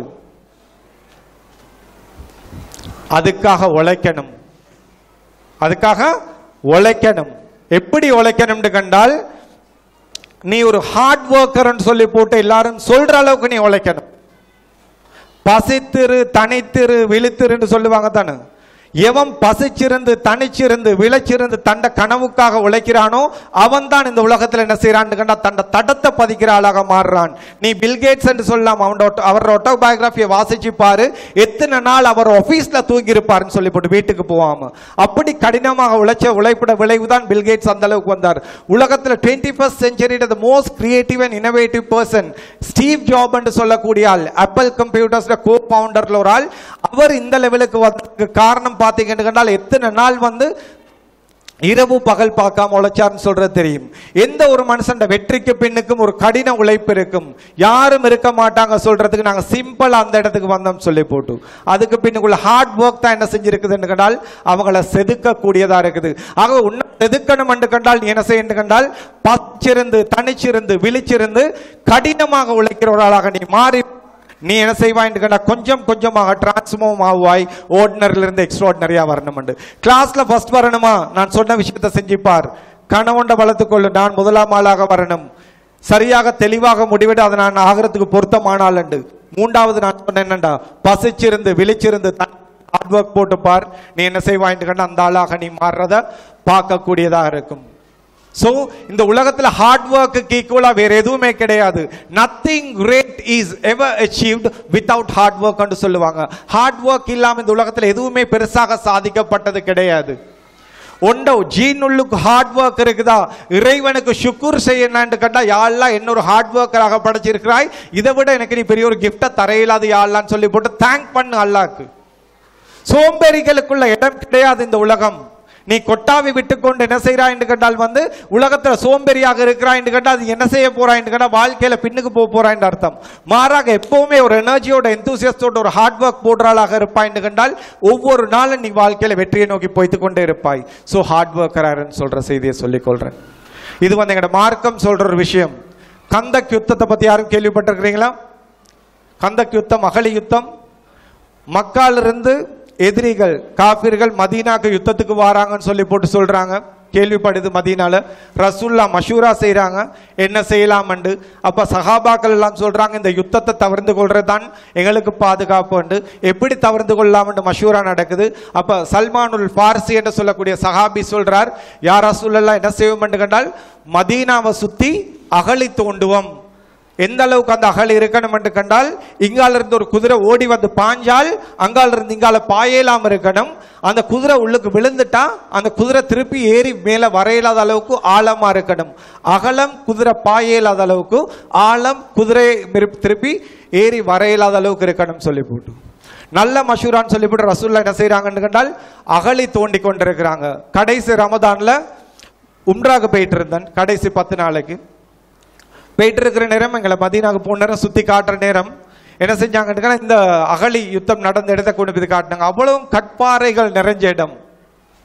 கட்பாறைகள் அங்க காட்டுறாங்க. இந்த இடத்துல இந்த சஹாபிய ரசூல்லா பொறுப்பு போட்டிருந்தாங்க அப்படின்னு எல்லாம் நினைச்சும் பார்க்கல. அது அவ்வளவு பெரிய ஒரு அகழி அந்த இடத்துல தோண்டப்பட்டிருக்கும் சொல்லி போட்டு அவ்வளவு என்னன்னா கடினமான தரை அது. இப்ப என்ன செஞ்சிருக்குதுன்னா தோன்றாங்க. ஒரு சஹாபி இரவு பகலாக சரியா சாப்பிடக்கூட இல்லை, வசதியும் இல்லை அதுக்கு. ஆகவே என்ன செய்யறாங்க, டயர்டாகி ரசூல்லா கிட்ட வந்து சொல்றாரு, யார் ரசூல்லா என்னால் இதுக்கு மேல ஏலாது, பாருங்க பசி தாங்க இல்லாம கல்லு கட்டி கொண்டிருக்கிறேன் யார் ரசூல்லான்னு சொல்றாங்க. பார்த்தா கல்லு கட்டிருக்கிறார். எதுக்குன்னு கேட்டார் ராஜா, வவுறு பசியின் காரணமாக உள்ளுக்கு போயிட்டு இவருக்கு நிமிந்து வேலை செய்ய இயலாது. நிமிந்து வேலை செய்யணும், பேக் போன் என்ன செய்யணும், ஸ்பைனல் கோட் நேரா இருக்கணும். அதுக்கு கல்லு கட்டி நான் என்ன செய்யணும், நேரா வச்சு கொள்ளலாம். இந்த அளவுக்கு கஷ்டப்பட்டு வேலை செய்யறாங்க. இதை பார்த்ததும் ரசூல்லா தண்டை ஜிப்பாவை தூக்கி காட்டுறாங்க. ரசூல்லா 2 கல்லு கட்டிருக்கிறாங்க. எத்தனை கல்லுமா? 2 கல்லு கட்டிருக்கிறாங்க. அவரும் அதே பசியோடு இருக்கிறாங்க. இந்த கட்டத்தில் தான் என்ன செய்யுதுன்னு கேட்டால் ஒரு கல் உடைக்கப்படுது, பொறி பறக்குது. ரசூல்லா சொல்றாங்க, ரோம்டா ஆட்சி காலடி கீழே வர்றதை பார்க்கிறேன். இன்னொரு கல் உடைக்கப்படுது, பொறி பறக்குது. ரசூல்லா சொல்றாங்க, பாரசீகத்தில் ஆட்சி காலடி கீழே வர்றதை பார்க்கிறேன். இதுக்கு நான் செய்யற தப்சீர் என்ன தெரியுமா, ரசூல்லா இப்புள்ள காலத்தில் ஒத்த வச்சுக்கொள்ளுங்க, நேரத்துக்கு சாப்பிட வழி இல்லை. என்னது 2 கல்லு கட்டி கொண்டிருக்கிறார் நேரா நிக்கிறதுக்கு. இவர் சொல்றார் அமெரிக்காட ஆட்சி காலடி கீழே வரும், பிரிட்டிஷ் ஆட்சி காலடி கீழே வரும். என்ன சொல்லுவோம், பசி கூடி கொஞ்சம் தலை சரல போல் இருக்குது, மனுஷனை கொண்டு போயிட்டு எங்க போடுவோம், அதுக்கு பொருத்தமான ஒரு ஹாஸ்பிட்டலில் போடுவோம் சொல்லி போட்டு யோசிப்போம். அப்படி ஒன்றும் கிடையாது. ரசூல்லா சொன்னது உலகம் அழியும் மட்டும் அப்ளிகபிள். யாரெல்லாம் அதை பாவிக்கிறாங்களோ அது வேலை செய்யும். ஒரு நோபல் கோர்ஸுக்காக வேண்டி இரவு பகல் பார்க்காம, நான் சொன்னேன், பசிச்சிருந்து தனிச்சிருந்து விழிச்சிருந்து எவன் தன்னை முழுமையாக ஈடுபடுத்தி கொள்றானோ அவனுக்கு எனிதிங் இஸ் பாசிபிள் சொல்ற மெசேஜ் தான் சொன்னாங்க. அவங்க சொன்னாங்க ரோம்ட ஆட்சி காலடிக்கு கீழே வரும். இந்த மாதிரியான ஒரு டீம் என்ன செய்து கண்டால் ஹார்ட் ஒர்க் போடுமென்றால், பசிச்சிருந்து தனிச்சிருந்து ஹார்ட் ஒர்க் போடுறாங்கன்னு கண்டால் இது நடக்கும் சொன்னாங்க. விளைவு பார்த்தீங்கன்னா உமர் அலி ஆட்சி காலத்துல ரோமம் காலடி கீழே வருது, பாரசீகமும் காலடி கீழே வருது. ஆக நான் சொல்ல வர்றேன் என்றால் இது அவங்களுக்கு மட்டும் இல்லை, சொன்னது உலகம் அழியும் மட்டும் எங்களுக்கும் சேர்த்து தான். நீ அந்த ஆளாக இருக்கிறாயான்னு சொல்லிட்டு பார்த்துக்கொள்ளு. நீ ஹார்ட் ஒர்க்கரா இருந்தா என்று கண்டால் நீ நினைக்கிற விஷயம் இந்த உலகத்தில் நடக்கும். தெளிவாக இரு, நான் இதை அடைய போறேன், அதுக்காக முழுமையாக உன்னை ஈடுபடுத்திக் கொள்ளு. சொல்றாங்க எப்படின்னு கண்டால் இங்க பாஸ் ரேட் குறைவண்டு. அதுக்கு யாரு பொறுப்பு பாய்ஸ்? ஓலை வெள்ள புள்ள ஃபெயில் ஆகுதுன்னு யாரு பொறுப்புன்னு நினைச்சு கொண்டிருக்கிறீங்க? யாரு? சத்தமா யார பொறுப்பு? நீ எப்பவெல்லாம் நீ அடுத்தவங்களுக்கு கை காட்டுறாயோ, டீச்சர்ஸ் படிப்பிக்கிறாங்கல்ல, ஸ்கூல்ல பாடம் நடக்குது இல்ல, உமா அப்பா டியூஷனுக்கு அனுப்புறாங்க இல்ல, இப்படி எல்லாம் சொல்லி கொண்டிருந்து நீ தப்பே இல்லாது. உண்ட லைஃபை நீ பொறுப்பெடுக்கணும். நான் என்ன செய்வேன் கண்டால் நான் படிக்கிறேன், நான் ஆளாகிறேன். நீ சரியா பாஸ் பேப்பர் எடுத்து கோ த்ரூ பண்ணிப்பாரு, நீ ஃபெயில் பண்றதுக்கு சான்ஸே கிடையாது. சரியா பாஸ் பேப்பரை கோ த்ரூ பண்ண நீ ஃபெயில் பண்ண சான்ஸே கிடையாது. நீ ஃபெயில் பண்றான்னு அதுக்கு நீ தான் காரணம். நீ என்ன செய்யலைன்னா உனக்கு கொஞ்சமே தயார்படுத்த இல்லை, பாஸ் பேப்பர் என்னன்றது உனக்கு விளங்க இல்லைன்னு சொல்றது அர்த்தம். மேத்ஸ்ல ஒரு புள்ள ஃபெயில் ஆகுதுன்னு அந்த புள்ள பொறுப்பெடுத்துக் கொள்ளணும். அதுக்கு உதாரணம் சொல்லிட்டான், எந்திரிமா மேத்ஸ் என்ன கிரேட்? நீங்க என்ன கிரேட்? 11. இந்த முறை ஓலெவல் செய்ய போறீங்க. Simple question, O level question. உட்காருங்க, நான் ஜென்ரலா கேட்கிறேன், யாராவது பதில் தெரிஞ்சா சொல்லுங்க பாப்போம். ரவி மார்க்கெட்டுக்கு போறார், போயிட்டு 90 ரூபாய் வீதம் 6 ஆப்பிள் வாங்குறார். ரவி மார்க்கெட்டுக்கு போறார், 90 ரூபாய் வீதம் 6 ஆப்பிள் வாங்குறார். இவர் கடைக்காரருக்கு கொடுக்க வேண்டிய அமௌண்ட் எவ்வளவு? இது ஓ லெவல் பாஸ் பேப்பர் கொஸ்டின். இதை நீ தெரியணும். எதுக்காக வேண்டிங்கன்னா ஓ லெவலுக்காக தெரிய தேவையில்லை. அடையப்பா நீ இது தெரியலன்னு கடையில் போய் சாமான் வாங்க, யூ ஆர் நாட் ஃபிட். நீ கடையில் போய் ஒரு சாமான் வாங்க கூட பொருத்தம் இல்லாதால். ஏன் 90 ரூபா போட்டு 6 ஆப்பிளுக்கு எவ்வளவு கொடுக்கணும்னு உனக்கு தெரிய இல்லைண்டா நீ எப்படி வாழ போறாய்? கிட்டத்தில் ஒரு புள்ள எங்கட ஸ்கூல்ல படிக்கிறது தான் கம்ப்ளைண்ட் ஒன்று வந்துச்சு. என்னான்னு கண்டா அந்த புள்ளடுமா சொல்லுது, சார் என் மகள் சொல்றாள் அவளுக்கு இந்த இவ்வளவு எல்லாம் பாடம் போட்டு படிப்பிக்கிறது விருப்பம் இல்லையாம். ரைட், அவள் ஒரு ஜேர்னலிஸ்ட் ஆகணுமாம், அவளுக்கு பெருசாக இந்த சப்ஜெக்ட் எல்லாம் படிக்க விருப்பம் இல்லைன்னு. அடுத்த நாள் என்ன செஞ்சேன்னு அந்த பிள்ளைய ஆஃபீஸுக்கு கூப்பிட்டேன். ஆஃபீஸுக்கு கூப்பிட்டா என்ன நடக்குதுன்னு அந்த பிள்ளையோட பேசி கொண்டிருக்கிறேன். உங்களுக்கு பெருசாக ஸ்டடீஸில் இன்ட்ரெஸ்ட் இல்லையாமேம்மா? ஓ சார் எனக்கு இன்ட்ரெஸ்ட் இல்லை, மூஞ்சிக்கே சொல்லுது புள்ள. நான் சந்தோஷப்பட்டேன், அந்த பிள்ளைக்கு அந்த அளவு தைரியம் இருக்குது எனக்கு கண்ணை பார்த்து பேசுறதுக்கு. ஏன் மனசுல உள்ளது உண்மையா சொல்லுது, இதுக்கு பேர் தான் தன்னம்பிக்கைன்னு சொல்றது. அப்போ நான் கேட்டேன் ஏம்மா விருப்பம் இல்லை? அப்போ அந்த பிள்ளை சொல்லுது, சார் நான் ஜேர்னலிஸ்ட் ஆகணும், நான் என்னத்துக்கு மேத்ஸ் படிக்கணும், நான் என்னத்துக்கு ஹிஸ்டரி படிக்கணும், நான் என்னத்துக்கு இந்த சப்ஜெக்ட் ஹெல்த் சயின்ஸ் படிக்கணும் அண்டெல்லாம் அந்த புள்ள சொல்லுது. அப்படியே பரவாயில்லாம நீ ஷாப்பா இருக்கிறாய், மாஷல்லா சந்தோஷம். நான் எப்படி அந்த பிள்ளைகிட்ட கேட்குறேன், நீ இப்போம்மா என்ன செய்யறேன்னா குடும்பம் உங்களுக்கு 5000 ரூபா சல்லி தராங்க, 5000 ரூபா சல்லி தர்றாங்க, நீ மார்க்கெட்டுக்கு போறாய், போயிட்டு 9 ஆப்பிள் 90 ரூபா போட்டு வாங்குறாய், நீ 5000 ரூபா சல்லியை கொடுக்குறாய், உனக்கு எவ்வளோ பேலன்ஸ் தருவார் அவரன்னு கேட்டேன். மேலே பார்த்து யோசிக்கிறாள். நான் சொன்னேன், நீ படிக்கிறது எக்ஸாமுக்கு மட்டும் இல்லை, உன்னோட வாழ்க்கைக்கு தேவை. நீ உன்னோட புள்ளைகிட்ட காசை கொடுத்து அனுப்புவாய், உன்னோட புள்ள போயிட்டு சாமானை வாங்கிட்டு வரும், அந்த புள்ள எவ்வளோ பேலன்ஸ் கொண்டு வரணும் தெரியாத உண்மைவாக இருக்கு நீ விரும்புறியா? இல்லை நீ கடையில் போயிட்டு நீயே ஒரு சாமானை வாங்கிட்டு அவன் தந்த அமௌண்ட் சரியா பிள்ளையான்னு தெரியாமல் தலையை சொரிஞ்சு கொண்டே நிம்மதி இல்லாமல் இருக்கன்னு நீ விரும்புறியான்னு கேட்டேன். இல்லை சார். அப்படி என்ன செய்யுங்க, எல்லா சப்ஜெக்டும் எந்தெந்த மாதிரி பிரயோஜனப்படும் ஒரு 15 நிமிஷம் விலகப்படுத்தினேன். போர் நேரம் அவள் சொல்லிட்டு போறார், சார் இன்றிலிருந்து ஐ ஸ்டார்ட் மை ஜேர்னி என்றால். அது போற உம்மாட்ட ஒரு கிழமையை போற கேட்கிறேன், உம்மாட்ட சொல்லிருக்கிறார் எனக்கு இண்டிவிஜுவல் கிளாஸ் போட்டு தாங்க, நான் இன்றிலிருந்து படிக்கணும். இன்றைக்கு அவள் காண்ற நேரம்லாம் சொல்லுவார், sir I am on my track அண்டுவாள். ஏன்னா அவ்வளோ கான்ஃபிடென்ட்டான அவள் பிள்ளைய எனக்கு ஏழாண்டு சொல்றதை சொல்லும் மாதிரி செய்யறதையும் தைரியமா மூஞ்சிக்கு பார்த்து என்ன சொல்றாள், I am on my track என்றாள். இப்போ யார் சொல்ல போறீங்க, ஆப்பிளுக்கு எவ்வளோ ராஜா கொடுப்பீங்க? 9 தர 6 எவ்வளோடாப்பா? 540. அப்படித்தானே? 54 இன்னொரு சைபர் சேர்த்து விட்டேன்னா 540. இந்த மாதிரி என்னன்னு கண்டால் இதுகள் தான் ஓ லெவல் பாஸ் பேப்பர்ல இருக்குது. நீ சரியா பாஸ் பேப்பரை பார்த்தா நீ ஃபெயில் பண்ண சான்ஸே கிடையாது. காரணம் என்னன்னு நாங்கள் கொஞ்சமாவது ஹார்ட் ஒர்க்குக்கு ரெடி இல்லை. கம்ஃபர்ட் ஜோன்ல இருந்து என்ன செய்யலாதுன்னு கண்டால் நீ வளர இயலாது, நீ வளர இயலாது. ஹார்ட் ஒர்க் பவரை சொல்றேன் கேட்டுக்கொள்ளு பாய்ஸ். ஒரு நாட்டை என்ன செய்யலாம் என்று கண்டால் ஒரு சரியான ஒரு ஹார்ட் ஒர்க்கர் கையில நாடு கிடைக்கும் என்றால், ஒரு விஷனரியான நம்பிக்கையுள்ள ஒரு ஹார்ட் ஒர்க்கர் கையில கிடைக்கும். ஒன்றுக்கும் இல்லாத நாடு உலகம் திரும்பி பார்க்கிற நாடாக மாறும். எத்தனை பேர் சிங்கப்பூரை பத்தி கேள்விப்பட்டிருக்கிறீங்க பாய்ஸ்? சிங்கப்பூரை பத்தி யாரும் கேள்விப்பட்டிருக்கிறீங்களா? வருவோம். என்ன செய்தி என்றா, சிங்கப்பூர் ஒரு காலம் மலேசியாவோட ஒரு தீவாக இருந்தது. அந்த தீவாக இருக்கிற காலத்துல சிங்கப்பூர்ல எந்த ஒரு இயற்கை வளமும் கிடையாது. இன்றைக்குமே குடிக்கிறதுக்கு நீர் கூட எங்கிருந்து வருது? சிங்கப்பூருக்கும் மலேசியால இருந்து தண்ணி தான் வருது. அந்த தண்ணியை தான் குடிச்சிட்டு இருக்கிறாங்க. நம்பர் டூ அடிக்கடி வெள்ளம் வரும். அதனால மக்கள் நிம்மதியாக இருக்கிறதுக்குள்ள ஒரு சூழல் இருக்கே இல்லை. மூன்றாவது அந்த ஊர்ல உள்ள சிங்கப்பூர்னு சொல்ற தீவில் உள்ள மக்கள் யாருமே ஒரு கல்ச்சர்டான மக்களாக இருக்க இல்லை. அதனால பெரிய கஷ்டமா இருந்தது மலேசியாவுக்கு. மலேசியன் கவர்மெண்ட் முடிவெடுத்தது, நாங்கள் இவங்களை கலட்டி விடுறோம். கலட்டி விட்டாங்க. இவங்களை கலட்டி விட்டது லீ குவான் யூன்னு சொல்றவங்க எல்லாம் சிங்கப்பூரை ரெப்ரசென்ட் பண்ணி மலேசியா பார்லிமெண்ட்ல இருந்தாங்க. போயிட்டு கெஞ்சி நாங்கள் அடையப்பைகளை கலட்டி விட்டுறாதுங்கடப்ப நாங்கள் உங்களோட வர்றோம். மலேசியன் கவர்மெண்ட் உறுதியாக நின்று கலட்டி விட்டுச்சு, எங்களுக்கு நீங்க வானாம்னு சொல்லி போட்டு. இப்ப எலெக்ஷன் நடக்குது. முதல் பிரைம் மினிஸ்டராக வாரார் லீ குவான் யூ. சிங்கப்பூர் தலைவராக வாரார். சிங்கப்பூர் தலைவராக வந்தவர் பார்க்கிறார், என்னண்டா நான் இந்த நாட்டை கட்டி எழுப்பணும், இதுக்காக நான் உழைக்கணும், இதை நான் ஒரு டிரான்ஸ்ஃபார்ம் பண்ணி இந்த மக்கள் எல்லாருக்கும் நல்ல ஒரு வாழ்க்கை கொடுக்கணும் என்று முடிவெடுக்கிறார். ஒரு கனவு காண்றார், அதுல தெளிவா இருக்கிறார், அதை நம்புறார், அதுக்காக உழைக்க ஆரம்பிக்கிறார். முதலாவது மெயில் அடிக்கிறார். அந்த காலத்தில் பிரிட்டிஷ் பிரைம் மினிஸ்டரா இருந்தாங்க அயன் லேடி என்று வர்ணிக்கப்படக்கூடிய மார்க்ரெட் டாச்சர். என்ன மெயில்? மேடம், சிங்கப்பூர் மலேசியால இருந்து பிரிஞ்சிருக்குது, அதுல முதல் பிரைம் மினிஸ்டராக நான் வந்திருக்கிறேன், இந்த நாட்டை கட்டி எழுப்பணும் ஆசைப்படுறேன், எங்களுக்கு இதெல்லாம் வேணும்னு சொல்லி போட்டு கேட்கிறாங்க. சொல்லிட்டு மெயில் அனுப்புறாங்க. இதை பார்த்த மார்க்ரெட் டாச்சர் என்ன செய்யறாங்கன்னு கண்டால், மிஸ்டர் லீ குவான் யூ, மிச்சம் சந்தோஷம், சிங்கப்பூர் மலேசியால இருந்து பிரிஞ்சிருக்கிறது, முதல் பிரைம் மினிஸ்டராக வந்திருக்கிறது நீங்க வந்திருக்கிற, அதை விட பெரிய சந்தோஷம், நீங்க கேட்கறது எல்லாத்தையும் தாரம் என்று சொல்லிட்டு வாக்கு கொடுத்து தேங்க் பண்ணிட்டு கீழே ஒரு நோட் ஒன்று டைப் பண்றாங்க. என்ன தெரியுமா? மிஸ்டர் லீ குவான் யூ, எனக்கு தெரியுது உங்களோட கம்ப்யூட்டர்ல என்னமோ பிரச்சனை இருக்குது, நீங்க இந்த மெயில் அனுப்பின நேரம் இரவு 2:30 மணின்னு காட்டுது. இந்த மெயில் அனுப்பின நேரம் இரவு 2:30 மணின்னு காட்டுது, ஆகவே நீங்க அதை கொஞ்சம் ப்ரிப்பேர் பண்ணிக்கொள்ளுங்க அந்த மாதிரி ஒரு நோட் ஒன்று போட்டிருந்தா.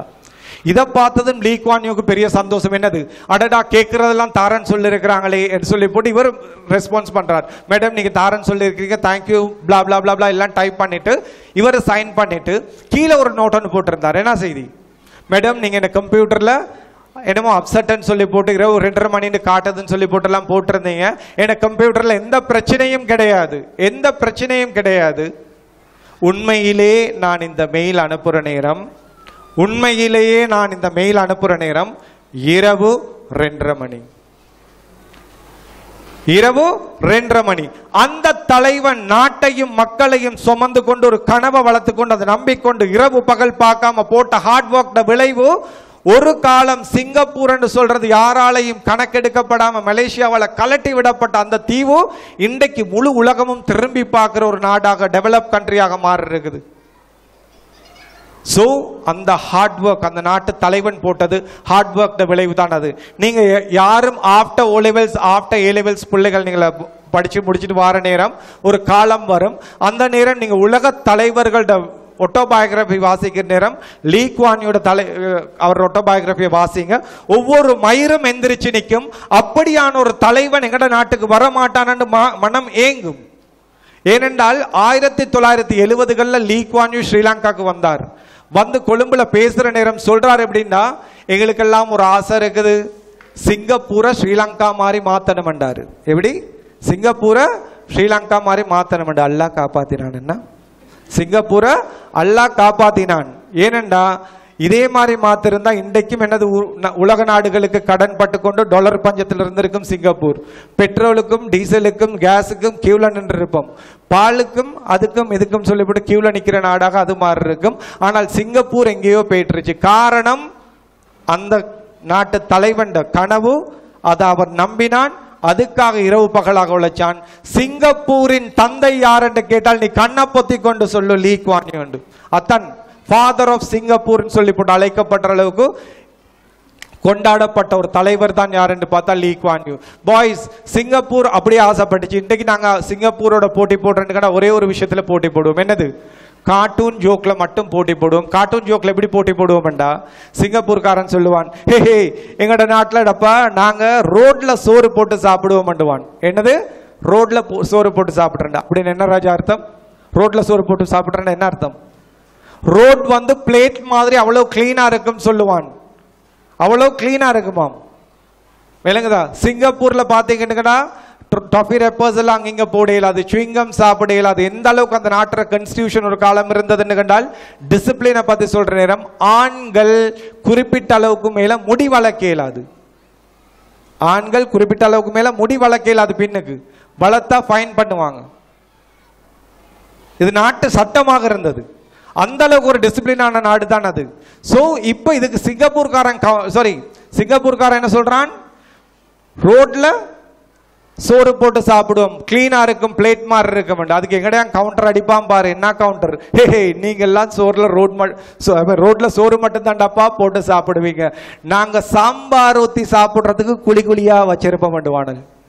என்னதான் சாம்பார் ஊத்தி சாப்பிடுறதுக்கு ரோட்ல குழி குழியா வச்சிருப்போம் எங்கடாலும் திருப்பி கவுண்டர் அடிப்பான். இந்த மாதிரி தான் பேசலாமே இல்லாம மற்றபடிக்கு அவங்களோட போட்டி போடுற நிலைமையில நாங்க இல்லைன்னு சொல்ற செய்தியை சொல்லி கொண்டு பாய்ஸ் விஷயத்துக்கு வருவோம். 10:45 நான் 11:30 மட்டும் தான் போறேன்னு சொல்லிருக்கிறேன். இப்போ இன்னும் உங்களுக்கு ஒரு 30 நிமிஷம் இருக்குது. இந்த 30-40 நிமிஷத்துல கொஞ்சம் இமோஷனலான செய்திகள் கொஞ்சம் பேசிட்டு உங்களுக்கு டைம் தர போறேன். சரி பாய்ஸ் சொல்லுங்க பாப்போம், how many of you love your parents? எத்தனை பேர் உங்களோட உம்மா வாப்பா மேல இணையலன்ற மாதிரி அன்பு வச்சிருக்கிறீங்க? இதுக்கு கையோத்த இயலாதுன்னா நீ பிள்ளையே கிடையாது. இதுக்கு நீ கையோத்தா நீ பிள்ளையே கிடையாது. ஏண்டா ஒரு தாய் தந்தை மேல ஒரு பிள்ளைக்கு அன்பு வைக்க இயலாதுன்னு கண்டால் அதை விட பெரிய நஷ்டவாளி உன்னை தவிர வேற யாரும் கிடையாது. ஏண்டா விளங்கி கொள்ள என்றால் ரசூல்லா காலத்துல ஒருத்தர் என்ன செய்யறாருன்னு கண்ட ஒரு சஹாபி தண்ட தாய கூடையில சுமந்து கொண்டு என்ன செய்யறாருன்னு கண்டால் கௌபாவை சுத்தி தவாப் செஞ்சு கொண்டிருக்கிறார். ரசூல்லா கேட்கிறாங்க, கூடையில் என்னது இருக்குது? என் தாயை நான் சுமந்து கொண்டு தவாப் செஞ்சு கொண்டிருக்கிறேன்னு சொன்னாங்க. அப்ப ரசூல்லா சொன்னாங்க, நீ வாழ்நாள் முழுக்க எப்படி வாழ்நாள் முழுக்க நீ உன் தாயை சுமந்து கொண்டு தவாப் செஞ்சாலும் அதுக்கு நீ படுற கஷ்டத்தை விட உன்னோட தாயோட வவுத்துல நீ இருக்கிற நேரம் உன்னோட தாயோட வவுத்துல ஒரு கிக்கொண்டு கொடுத்திருப்பாய் பாரு, உதச்சிருப்பாய் பாரு, அதுல வந்த வலி இருக்கு தன தாய்க்கு, அது இதை விட பெருசுன்னு சொன்னாங்க. ஆகவே தாய் என்று சொல்றவள் அவ்வளவு கஷ்டங்களை சுமந்து கொண்டு ரைட் எங்களை பெத்து வளர்த்து ஆளாக்குறது விஷயத்துல முழுமையாக தன்னை ஈடுபடுத்தி தியாகம் செய்யக்கூடிய ஒரு ஆள் தான் அவங்க. உம்மா என்ன செய்வாங்கன்னா உங்களை தூக்கி தோல்ல இந்த அறையில தான் வச்சு கொள்வாங்க இடுப்புல. ஆனா பாப்பா என்ன செய்வாருங்கன்னா தோல்ல வச்சு கொள்வார் பிள்ளைய. ஏன்னு சொல்லுங்க பாப்போம், பாப்பா ஏன் தோல்ல வச்சு கொள்றார் பிள்ளைகளை? எந்த மகன் எந்த மகள் நான் பார்க்காத உயரத்தை என் மகன் மகள் அடையணும் சொல்ற ஆவல் உள்ளால் தான் யாரு? பாப்பா. நான் பார்க்காத உலகத்தை என் மகனும் மகளும் பார்க்கணும் சொல்லிட்டு ஆசைப்படுறாள் தான் யாரு? பாப்பா. ஒரு பாப்பாவா இருந்து பேசிக் கொண்டிருக்கிறேன். அந்த ஆசை எல்லா பாப்பாக்களுக்கும் இருக்குதுராப்பா. ஒவ்வொரு பாப்பாவும் ஆசைப்படுவாங்க என்று கண்டால் பார்த்தா என் மகள் என்ன விட உயரத்துல போகணும், என்ன பேர் மறைஞ்சு என்ன செய்யணும், என் மகனுக்கு மகளோட பேர் எங்க குடும்பத்துக்கு வரணும் என்று ஒவ்வொரு பாப்பாவும் ஆசைப்படுவாங்க. நீங்க அந்த உயரத்தை அடையணும் சொல்லி போட்டு இந்த மாதிரி ஜெனுவினாக ஒர்க் பண்ணக்கூடிய இந்த 2 பேர் இருக்கிறாங்க தானே பாய்ஸ் அண்ட் கேர்ள்ஸ். நீங்க உங்களோட அவங்க எவ்வளவு அன்பு வச்சிருக்கிறாங்கன்னு சொல்றது உங்களுக்கு விளங்கணும்டா சும்மா யோசிச்சு பாருங்க. நீங்க கண்ணை மூடி யோசிச்சு பாருங்க. உங்களோட உம்மாட்ட பாப்பாட்ட நீங்க போயிட்டு சொல்றீங்க, நான் ஓலெவல்ல எல்லா சப்ஜெக்ட்லையும் ஃபெயில்மான்னு சொல்றீங்க, இல்ல ஓலெவல் நீங்க ஃபெயில்ன்னு சொல்றீங்க. அந்த தந்தையும் என்ன செய்வாங்கன்னு நினைக்கிறீங்க? உங்களுக்கு முன்னுக்கு மூஞ்ச கூட என்ன செய்ய மாட்டாங்க, சுருக்க மாட்டாங்க. அப்படியே உங்களை கட்டி பிடிச்சு இட்ஸ் ஓகேமா நெக்ஸ்ட் டைம் பாப்போம் ராஜான்னு சொல்லி போட்டு தட்டி அனுப்பிடுவாங்க. ரூம் உள்ளுக்கு போயிட்டு மூடிக்கொண்டு ரெண்டும் என்ன செய்யும் கண்டால் அழுவாங்க. எப்படின்னா, ஐயோ என்னோட புள்ள ஃபெயில் ஆயிட்டு வந்துருச்சு, இப்போ யாரும் வீட்டுக்கு வந்து மவன்ட ரிசல்ட்ஸை கேட்டால் நாங்கள் எப்படி சொல்லுவோம்? அவனோட பிள்ளைங்களோட ரிசல்ட்ஸை பற்றி பெருசாக பேசுவாங்களே, நாங்கள் ஒன்றும் செய்ய இயலாது, வெளியில் போக இயலாது, யாரும் ரிசல்ட்ஸை பற்றி கேட்டால் என்ன பதில் சொல்றது? வெந்து இருக்கும். இது ரெண்டும் பிள்ளைக்கு காட்டிக்கொள்ளாது. சோ இவ்வளவு உங்களுக்காக வேண்டி தண்ட எல்லா விஷயத்தையும் தியாகம் செஞ்சுட்டு உங்களுக்காக உழைக்கிறதுக்கு 2 பேர் இந்த உலகத்தில் இருப்பாங்கடா, அது உங்களோட தாயும் தந்தையும் மட்டும்தான். அன்கண்டிஷனல் லவ் அண்டுவம், எந்த வித எதிர்பார்ப்பும் இல்லாம உங்களுக்கு முழுமையாக தங்களை தியாகம் செய்யறதுக்கு 2 பேர் இருப்பாங்கன்னு கண்டால் அது அந்த தாயும் தந்தையும் மட்டும்தான். ஸோ என்னென்னு விலை கொள்ளுங்கண்டா, அந்த தாய் தந்தையரை சந்தோஷப்படுத்தி பார்க்குற பிள்ளைங்களாக, பெருமைப்படுத்தி பார்க்குற பிள்ளைங்களாக எப்படி மாறலாம்னு சொல்றத யோசிக்க ஆரம்பிக்கணும். நீ படிக்கணும், உன்னோட தாயும் தந்தையும் சந்தோஷப்படணும் சொல்றதுக்கு, நீ சாதிக்கணும், உன்னோட தாயும் தந்தையும் பெருமைப்படணும் சொல்றதுக்காக வேண்டி நீ என்ன செய்யணுங்கண்டா, சில விஷயங்கள் அடைஞ்சு காட்டணும், உலகம் கொண்டாடுற பிள்ளையாக இருக்கணும். எதுக்குன்னு கண்டால் உன்னோட தாயும் தந்தையும் ஆனந்த கண்ணீர் வடிக்கிறதுக்காக வேண்டி. தமிழ்ல சொல்லுவாங்க, ஈன்ற பொழுதி பெரிதுவக்கும் தன்மகன் சான்றோன் என கேட்ட தாய் என்று. ஒரு தாய்க்கு 10 மாசம் வலி வேதனைகளுக்கு மத்தியில பிள்ளைய சுமந்து என்ன செய்வாள், அந்த பிரசவ வலி என்று சொல்ற இனிலன்னு சொல்லிட்டு வாயால வர்ணிக்கையில் அந்த வலியை அனுபவிச்சு பெத்தெடுத்திருப்பான் பிள்ளைய. இந்த அனுபவம் உங்களோட தாய்க்கும் கிடைச்சிருக்கும், எந்த தாய்க்கும் கிடைச்சிருக்கும். நர்ஸ் என்ன செய்வாங்கன்னா, பிள்ளைய கிளீன் பண்ணி தாயிட கையில கொடுப்பாங்க. தாய் முதல்ல எங்கட மூஞ்ச பார்த்ததும் என்ன செஞ்சா தெரியுமா ராஜா? என்ன செஞ்சா தெரியுமா? தாய் எங்கட பார்த்தது, எங்கட மூஞ்ச பார்த்ததும் ஏங்கி ஏங்கி அழுது முத்தமிட்டால். இந்த முத்தத்துல அர்த்தம் என்ன தெரியுமா? ஐயையோ சனியனோட தந்துட்டானே அல்ல, இதை இப்படித்தான் வளர்த்தாராக போறோம், இதெல்லாம் கிடையாது ராஜா. இறைவா நீ இதை விட பெரிய ஒரு பொக்கிஷத்தை எனக்கு தரையிலாதுன்னு சொல்ற சந்தோஷத்துல உச்சத்தில் இருந்த தருணம் தான் அது. ஃபார் யோர் இன்ஃபர்மேஷன் சொல்றேன், ஒரு மனுஷன் சந்தோஷம் ஒரு லிமிட்டை தாண்டிட்டால் அவனால சிரிக்க இயலாது. I'll repeat it again. ஒரு மனுஷன் சந்தோஷம் ஒரு லிமிட்டை தாண்டிட்டால் அவனால சிரிக்க இயலாது. அழுதுதான் என்ன செய்யணும், சந்தோஷத்தை வெளிப்படுத்தணும். அழுதுதான் தன் சந்தோஷத்தை வெளிப்படுத்தணும். அந்த தாய் சந்தோஷத்துல உச்சத்தில் இருந்த தருணம் தான் அது. என்ன தெரியும், இறைவன் எனக்கு நீலன்ற மாதிரி ஒரு பொக்கிஷத்தை தந்துட்டானேன்னு சொல்ற சந்தோஷத்துல உச்சத்தில் இருந்த தருணத்தில் தான் ஏங்கி ஏங்கி அழுதாள். அந்த நேரம் ஒவ்வொரு நரம்பும் சொல்லும் நான் சந்தோஷமா இருக்கிறேன். இதை விட சந்தோஷமான தருணம் ஒரு தாய்க்கு தந்தைக்கு காத்திருக்குது. அதை யாரால கொடுக்கலாம்னு கண்டால் பிள்ளைங்கள் உங்களால மட்டும்தான் கொடுக்கலாம். என்னண்டா, நீங்க கெட்டிக்காராக்கள், நீ திறமசாலி, நீ சாதனை வீரன் என்று உலகம் கொண்டாடுற நேரம் நீ என்ன செய்வாய் என்று கண்டால் ஒரு வகையான சந்தோஷத்தோட தாய்க்கு தந்தைக்கு கொடுப்பாய். அந்த நேரம் உம்மா மட்டுமில்ல அழுவாள், பாப்பாவும் சேர்ந்து கட்டி பிடிச்சிட்டு என்ன செய்வார்னு கண்டார், பாப்பாவும் உங்களை கட்டி பிடிச்சிட்டு ஏங்கி ஏங்கி அழுவார். அந்த நேரம் நான் தாய்க்கு தெரியும், அடடா ஏண்ட புருஷனுக்கு இவ்வளவு ஒரு சொஃப்டானால் வாழ்ந்துட்டு இருந்திருக்காரு என்று. அப்பதான் பிள்ளைக்கு உனக்கு தெரியும், என் பாப்பா ஹிட்லர் மாதிரி இருந்தார், இவ்வளவு ஒரு சொஃப்டானாலா இருந்திருக்கிறார் சொல்லி போட்டு ஏங்கி ஏங்கி அழுவார் உன்னை கட்டி பிடிச்சிட்டு.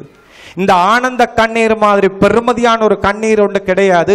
ஒரு பிள்ளைக்கு இந்த சந்தோஷத்தை ஒரு தாய்க்கு தந்தைக்கு கொடுக்கலும் கண்டால் அது போதும் நீ பிள்ளையா இருந்ததுக்கு.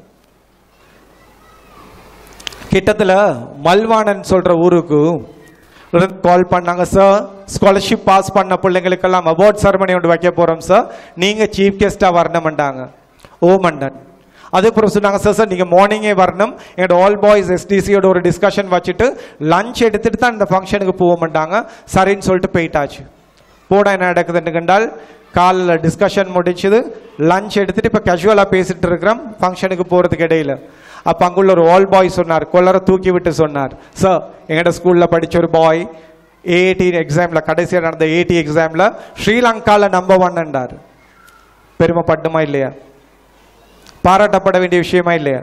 ஆனா எனக்கு அது பெருசா படைய இல்லை. காரணம், அதே வருஷம் எங்கட ஸ்கூல்ல படிச்ச ஒரு பாய் ஹுஸ்னி சலாமன்னு சொல்லக்கூடியவன் ஏ லெவல்ல 3A, ஏ லெவல் ஃபர்ஸ்ட் இயர்ல சீமால ஹாஃப் முடிச்சான்.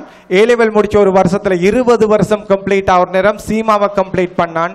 அதுலயும் டாப் சீமான்னு சொல்ற ஆக கடைசி எக்ஸாம்ல ஸ்ரீலங்கால நம்பர் 1 அவன். அந்த ப்ரொஃபஷனல் எக்ஸாம்ல அவன் ஸ்ரீலங்கால நம்பர் 1 சீமால வந்ததுனால இந்த ஏடி எக்ஸாம் எனக்கு பெருசா படை இல்லை. அவன் என்ன செஞ்சாங்கன்னு கண்டால் இந்த சீமால ஃபர்ஸ்ட் வந்ததுக்கு டிவியால எல்லாம் இன்டர்வியூ பண்ணி சோஷியல் மீடியால எல்லாம் பெருசா பேசப்பட்ட ஆள் அவன். ஆகவே அந்த ரிசல்ட்ஸை பார்த்து எனக்கு இந்த ஏஐடி எக்ஸாம் பெருசா படையில. ஆனால் அதுக்கு பின்னுக்கு ஒரு செய்தி சொன்னாங்க பாருங்க, அது என் மனசை உருக வச்சுச்சு. என்ன தெரியுமா சார், இந்த பாயோட வாப்பா சின்னத்திலே மௌத்தா போயிட்டாரு சார். இந்த பாயோட வாப்பா சின்னத்திலே மௌத்தா போயிட்டாரு. அந்த பாயோட உம்மா தனி மனுஷியாக இருந்து ஆப்பம் சுட்டு வித்து இந்த பிள்ளைய படிப்பிச்சு இந்த லெவலுக்கு கொண்டு வந்தாங்கண்டா. அந்த உம்மா மனுஷி கணவன் இல்லாம, இந்த பிள்ளைக்கு வாப்பா இல்லாம தனி மனுஷியாக இருந்து ஆப்பம் சுட்டு வித்து இந்த பிள்ளைய படிப்பிச்சு இந்த லெவலுக்கு கொண்டு வந்தேன்னு சொன்னதும் என் மனசு அப்படியே இலகிட்டு போச்சு. நான் சொன்ன அந்த உம்மாவும் மகனும் இந்த ஃபங்க்ஷனுக்கு வரணும், நான் அவங்களோட பேசணும். வந்திருந்தாங்க ஃபங்க்ஷனுக்கு முந்தைய அவங்களோட கதைச்சிட்டு இப்போ ஃபங்க்ஷன் நடந்துட்டு இருக்குது. நான் பேசுகிற தருணம் வருது. ஒரு கட்டத்தில் அந்த பாயோட பேரை சொல்கிறேன், அவனோட அடைவை சொல்கிறேன். அந்த தாயையும் மகனையும் எந்திரிச்சு ஸ்டேஜுக்கு வர சொன்னேன். மவன்ட பேர் சொல்லப்பட்டது தான் தாமதம், அவன் அடைவு சொல்லப்பட்டது தான் தாமதம். அந்த தாய் அழ ஆரம்பித்தவர். அந்த மவன்ட கையை இப்படி இறுக்கி பிடிச்சிட்டு இப்படி கூனி போயிட்டு வாராள் ஸ்டேஜை நோக்கி. கூனி போயிட்டு வாரா. எனக்கு தெரியுது இந்த தாய் முன்ன பின்ன சபைக்கு வந்த பொம்பளை கிடையாதுடாப்பா, இதான் ஃபர்ஸ்ட் டைம் ஊர்ல இப்படி சபைக்கு வர்றான்னு சொல்றது விளங்குது. அப்படி கூனி போயிட்டு புள்ளட கையை இறுக்கி பிடிச்சிட்டு வந்த பொம்பளை ஸ்டேஜுக்கு வந்து நிக்கிறா. திரும்பி பார்க்குறா, முழு ஊரும் கூடு இருக்குது, முழு ஊரும் கை தட்டுது, உம்மாவும் மவனும் மட்டும் ஸ்டேஜ்ல. அந்த சந்தோஷமான தருணத்தை பார்த்தது முழு ஊரும் கொண்டாடுற பிள்ளையாக என்ன மகன் மாறி இருக்கிறான்ற சந்தோஷத்துல அந்த தாய் தட்ட மகனை இறுக்கி கட்டி பிடிச்சால் 3 நிமிஷம் அழுதாள். கிட்டத்தட்ட ஏங்கி ஏங்கி அழுதால் ஒரு 3 நிமிஷம். அதே கண்ணீரோட தாய் போயிட்டு தன் சேர்ல உட்கார்ந்து கொண்டாள். அந்த தாயோட கண்ணீர் சொன்ன மெசேஜ் என்ன தெரியுமா? மகனே மகனே, நான் உனக்கு வாப்பா இல்லாம இவ்வளவு காலம் கஷ்டப்பட்டு உன்னை படிப்பிக்கிறதுக்கு எவ்வளவு கஷ்டங்கள் அனுபவிச்சேன் ராஜா. இந்த கஷ்டம் எதுவுமே கஷ்டம் இல்லடா. இன்றைக்கு ஒரு நாள் நான் தான் உன் உம்மாண்டு சொல்ற அளவுக்கு நீ வளர்ந்து நிக்கிறாய் பாரு, இது போதும்டா. மௌத்தாவும் மட்டும் நான் உனக்கு கஷ்டப்படுவேன். நான் கேட்கிறேன் பிள்ளைகள், உங்களோட ஒவ்வொரு தாயும் தந்தையும் என்ன செய்யறாங்கன்னு கண்டால் எந்த அளவுக்கு கஷ்டப்படுறாங்க உங்களுக்குள்ள விஷயங்களை பார்க்கறதுக்குன்றது உங்களுக்கு தெரியாது. ஒரு பாப்பா படக்கூடிய கஷ்டத்தை, அவர் சந்திக்கக்கூடிய பிரச்சனைகள் ஒரு புள்ள தெரியும் என்று கண்டால் நீ ஒரு சதத்தையும் என்ன செய்ய மாட்டேன்னு கண்டால் வீணாக செலவு பண்ண மாட்டேன். ஒரு நாளும் என்ன செய்ய மாட்டாய்ன்னு கண்டா பிள்ளையான விஷயத்துக்கு போக மாட்டாய். ஏன்? என்ற தாயும் தந்தையும் கவலைப்படுவாங்க, அவமானப்படுவாங்கன்னு சொல்ற காரணத்துக்காக வேண்டி. ஆகவே நீ அவங்களுக்கு பொருத்தமான பிள்ளையா இருக்கிறா இல்லையான்னு சொல்றத நீ தான் முடிவெடுக்கணும்.